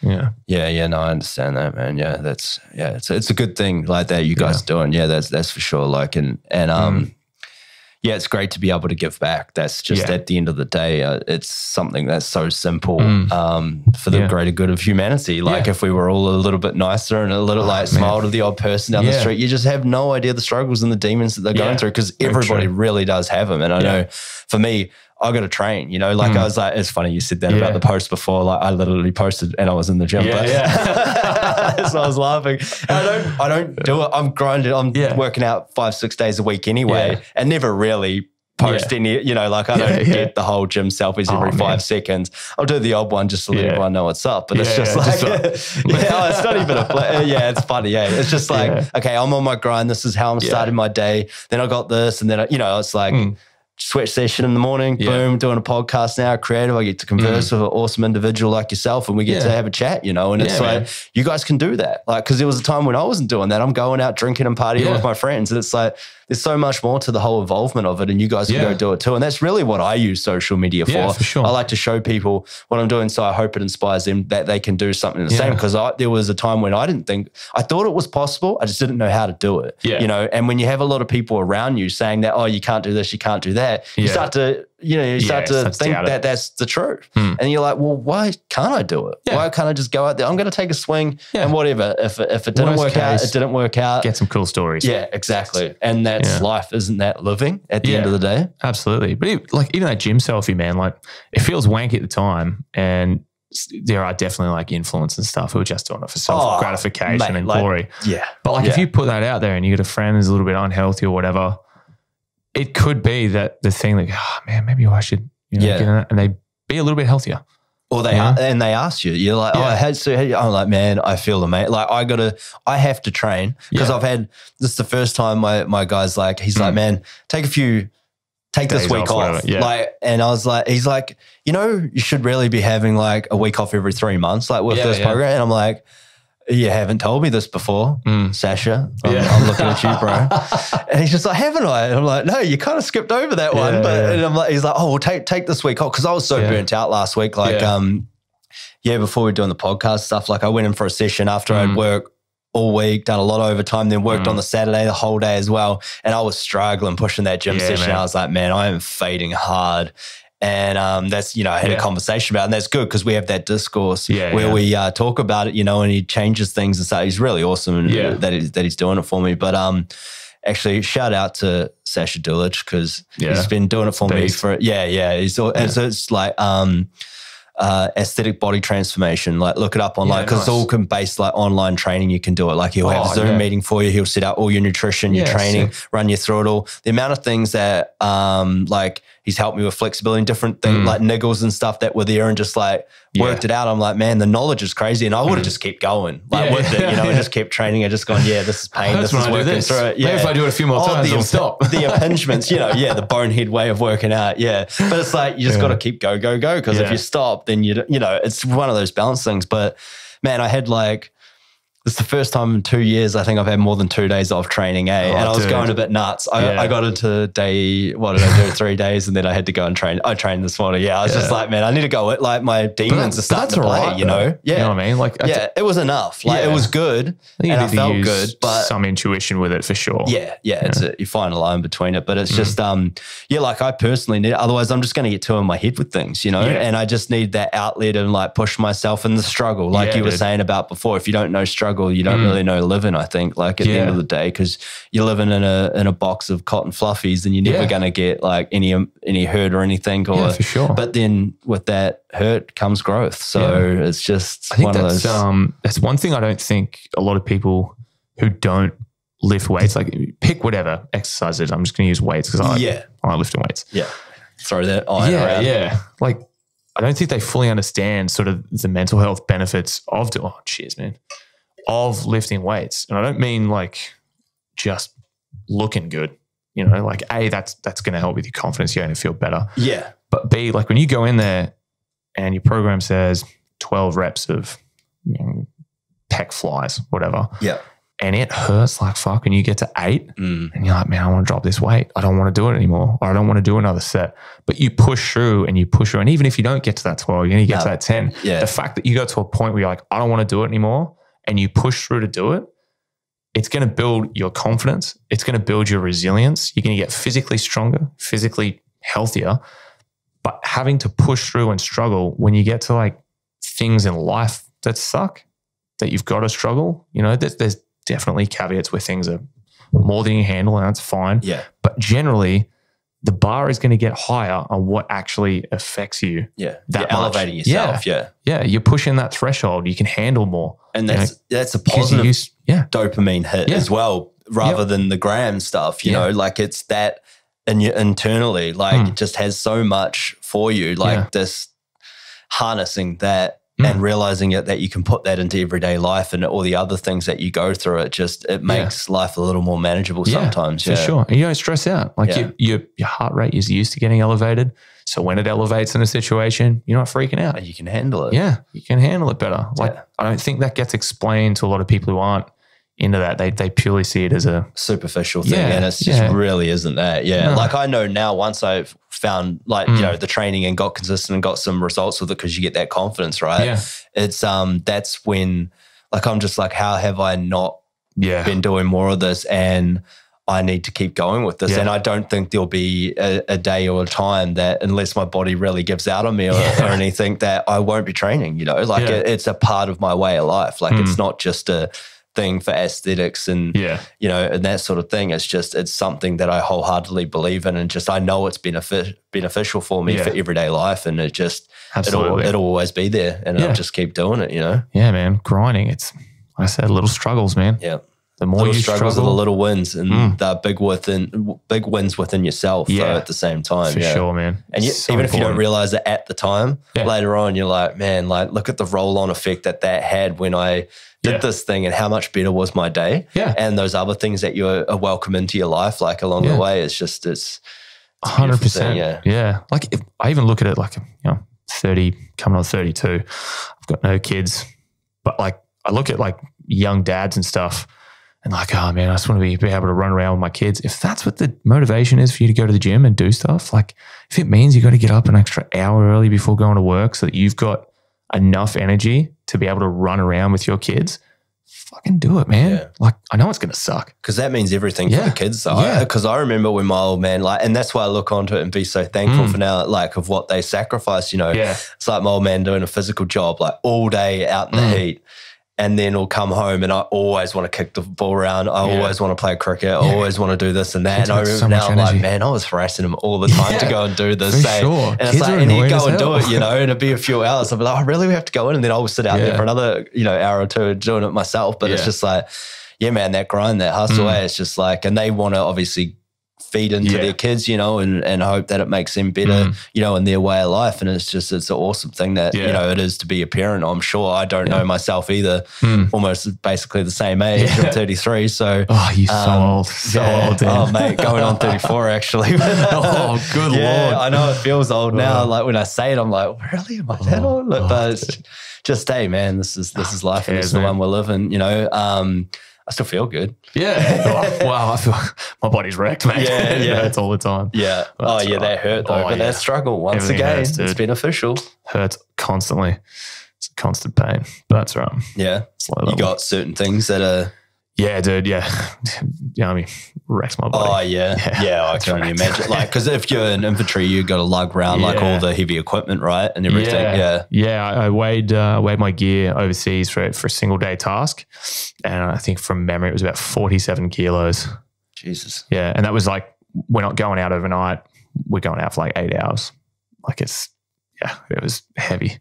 Kit is getting lighter as technology improves and stuff. Like stuff's not quite as heavy but the boys say they're still carrying around ridiculous weights, man. And it's just got to be wear and tear on your soldiers, right? Yeah, and it's got to make them less productive or efficient in what they're trying to do and what you want them to be doing. Yeah. But I mean, you learn that grit though. Yeah. Like, it sucks. It sucks. And that's kind of irreplaceable, right? It's like something you can't put, because once again, that struggle, you find things about yourself and you push to that next level and create it. And like, you know, as a unit, it pushes you further, right? It's better for the unit. Once you see someone doing it, you're like, I got to keep up with them. Otherwise, I'm going to be the bitch and I'm going to get shit for it. I remember this Sarge I had, Lofty, George Loftus, he's a weapon.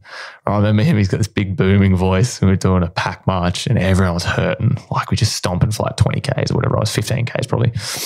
Carrying heavy gear and we're just doing, it's just a PT thing. And he's just laughing because some of the boys are hurt and he's like, turns, you know what I do to get through the day, mate? I'm like, oh, so Lofty. So I come to work every day with an empty pie tin, and throughout the day I just take little slices of other people's morale pie. and that feeds my soul. I was like, what? You've been doing this too long. Man, he's a funny dude. Yeah. But yeah, like you feed off it when you're in those environments. Yeah.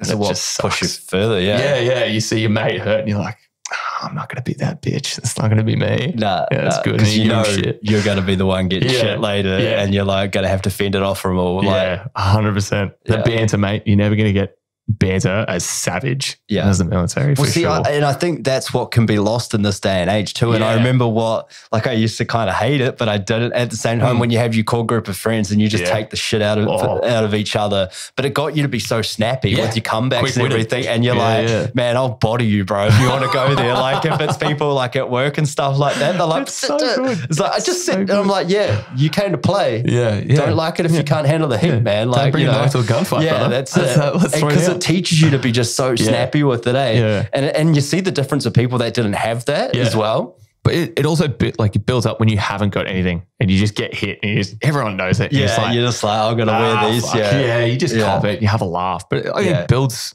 a thicker skin. Yeah, for sure. Yeah. Like I think we've definitely lost that in this day and age. People get offended so easily. Like, man, I know. Just kidding. It's just, and there's select individuals that like I've got guys, even some of the young guys that have come through, and you just like, like you blokes, you muck around. Like we had the exchange over message, and we're like fucking, being idiots. Straight up. And just like you flirt with each other or whatever, just saying ridiculous shit. You know it's funny and it's banter, but as soon as like you did that, a couple messages, I'm like, this is going to be good. We'll be fine. No dramas. So we never met before. We did it today. So and it's just free flowing conversation like that. And it's like you find the people like that, and it makes the day so much better. Like it brings that quality, like in the environment that you may not be wanting to be in. Clearly, like some areas in the army, like, and you just got to do it for entertainment and just to keep morale up and just boost it all around you. It definitely boosts your sense of humor. I think when life sucks and you've got no way out, like there is literally, it's not like being at the gym, you get a little bit tired, you're not feeling like, fuck it, I'll just go home today. Like, couldn't be bothered. We've all done that. When you get put in those real shit situations and there is no way out, you literally just have to do it until it stops sucking. Yeah. Like you get to a point, you just laugh. Like you can't help it. And you just laugh at shit. This fucking sucks. Yeah. Yeah. Like, man, it's so good. It just gets you through the tough times in life sometimes. Yeah. Misery. That resilience. But misery builds like the best teams. When you have collective suffering, it builds. And that's got to be why they do it, obviously, in the army and stuff like that, right? To test you and see what you're made of. But it teaches you to survive as a unit, even if you hate that person next to you. Yeah. You find some sort of common goal within the whole thing that you're trying to do, because you're all in it together and you got to get through it. You can hate each other afterwards, but let's just get the goddamn thing done. Yeah. Well, everyone hates collective punishment. Like, if you fuck something up, I don't really want to cop it for you. Yeah. But that collective punishment does a lot because you all suffer together, so it brings you closer. But it also teaches you to start looking out for each other. Because I don't want to have to do push-ups because you didn't tie your boot the right pro or whatever. Yeah, you're like, come on, man. Like, what the fuck are you doing, man? Yeah. Like, shut the fuck up. Let's just get this done. Like, it's good. It builds. There's a lot of positives come from the military for sure. Yeah. As well as some negatives. Overall. Yeah. It's produced a fine human being we have in front of us. So I don't know about that, mate. I'm sure there's plenty of people that would disagree with that. Mate, man, I'm sure you're doing the best you can do, with what you've got in front of you, man. And it sounds like you've got a lot of positive things happening, and it's good. I appreciate you coming in here, having a chat, man, educating me in the NFT space. Like now I have a little bit more of a handle on it. I kind of want an Outback alien. Oh, dude, mate, jump on the Outback Martian train. Yeah, Outback Martians. There we go. So tell the people where they can find all that and your socials and everything. Outbackmartians.com is our website. You can have a look on there. Most of the information will be on there, and we've got links to our socials on the website. But Outback Martians on Instagram, Twitter, Discord. You'll have to join that through the website. Yeah. But like hit me up on Instagram, Facebook, whatever. I don't mind. I'll chat to anyone about it. I don't care. We'll let them know what your Instagram is and everything so they can find you. Turns.style on Instagram. Facebook's just Jacob Turner. I think Jacob.eTurner on Twitter. I barely use Twitter. But hit me up if you want information. Like, I'm happy to chat to anyone about it. I don't mind. I'm happy to educate people. Whether you buy into ours or you buy into something else, it's fine. I'm happy to just tell people about the space. It's good. creating that higher consciousness all around. Yeah, so for sure. So when is Canvas movie, is that getting some sort of release? Or? Yeah, so Canvas, I believe Chris has submitted it to the Gold Coast Film Festival. So I believe it'll be coming out. So was it Chris's film, was it? Chris Giddis, yeah. Oh, sorry. Not Bridgewater. Yeah. Chris Giddis. Bridgewater was the co-lead. Yeah. So I know Chris. Yeah, like I've done a couple of films with him. Yeah. Really I'm actually going to get him on the podcast. I spoke to him about it a while ago. Yeah. We just haven't. Yeah, you know, he's a busy man. Yeah. So well, I haven't even asked, but he was keen as I asked him at one point, and he was like, "Yeah, come on, man. Yeah, sweet." For sure. Yeah, it'd be good to chat to him. And at Gold Coast Film Festival. You can also catch me on Channel 10, Destination Dessert. That's right. We haven't even spoken about that. That's all right. We're clocked up 2 hours nearly. So have we? Yeah, I know. Good Lord, dude, time has flown. I know. I looked at it before and it was an hour, and I felt like we only just started. Yeah. So that's what I love doing these things, man. When it just hits off like that, you know, it's great. So we'll tell people about your travel channel. So I co-host a travel show for Channel 10. Yeah. Destination Dessert. We travel around Australia and check out cool dessert locations. It's sort of a sweet twist on it, but we're basically just checking out Australia and Australian owned and operated businesses and showing off Australia. That's awesome. It sounds like a good gig to get. Yeah, it's pretty good, man. Yeah. Pretty good. It came out of nowhere, which was star now, to be honest. Yeah. Yeah, that's crazy. I reckon I actually may have seen that up there at one point. Yeah. I didn't apply for it. I didn't see it. Hit you up. I got asked, and I literally had a free Saturday Arvo and was like, do you want to read for this? And I didn't read into it. I just thought it was like maybe like a YouTube thing. I was like, whatever. Like, I got free Saturday. I'm not doing anything. Fuck it. So I put a tape in, and then got hit up like 2 weeks later and like, hey man, can you do another tape for us? I was like, yeah, whatever. We'll do another one. And then got the call from Mad, and she's like, hey man, so we couldn't say anything because of like confidentiality, but it's actually a travel show on Channel 10. Like, I was like, what? Yeah. So we want you to come on and sort of, I did a trial run in Cairns and Tassie the end of last year. Yeah. And just due to like the border closures, it was sort of with budget and everything, it was easier for Mads to just get her and Bart the camera dude through borders, and then just pick up like someone in Queensland, which is me, and someone in the NT, and per state. And they were all sort of trial runs to see who would be the best fit for like the ongoing co-host. And you got that? Yeah, I ended up being the guy. So that's awesome, man. Yeah, so we shoot season 3. No firm dates, but I believe sort of late March, early April, we'll kick off for a few weeks and shoot that. Yeah. So who's the Mads? Is that? Yeah, Madison Claire Sloan. Okay. Yeah. I feel like that name rings a bell, but she's Sydney based. Okay, yeah. Her and Barta down there. Yeah. So she's done, I think she was, from what she was telling me, she was news presenting for Sky News for a while, and then she was doing a sports show for a bit. And then, she kind of wanted to do this with COVID.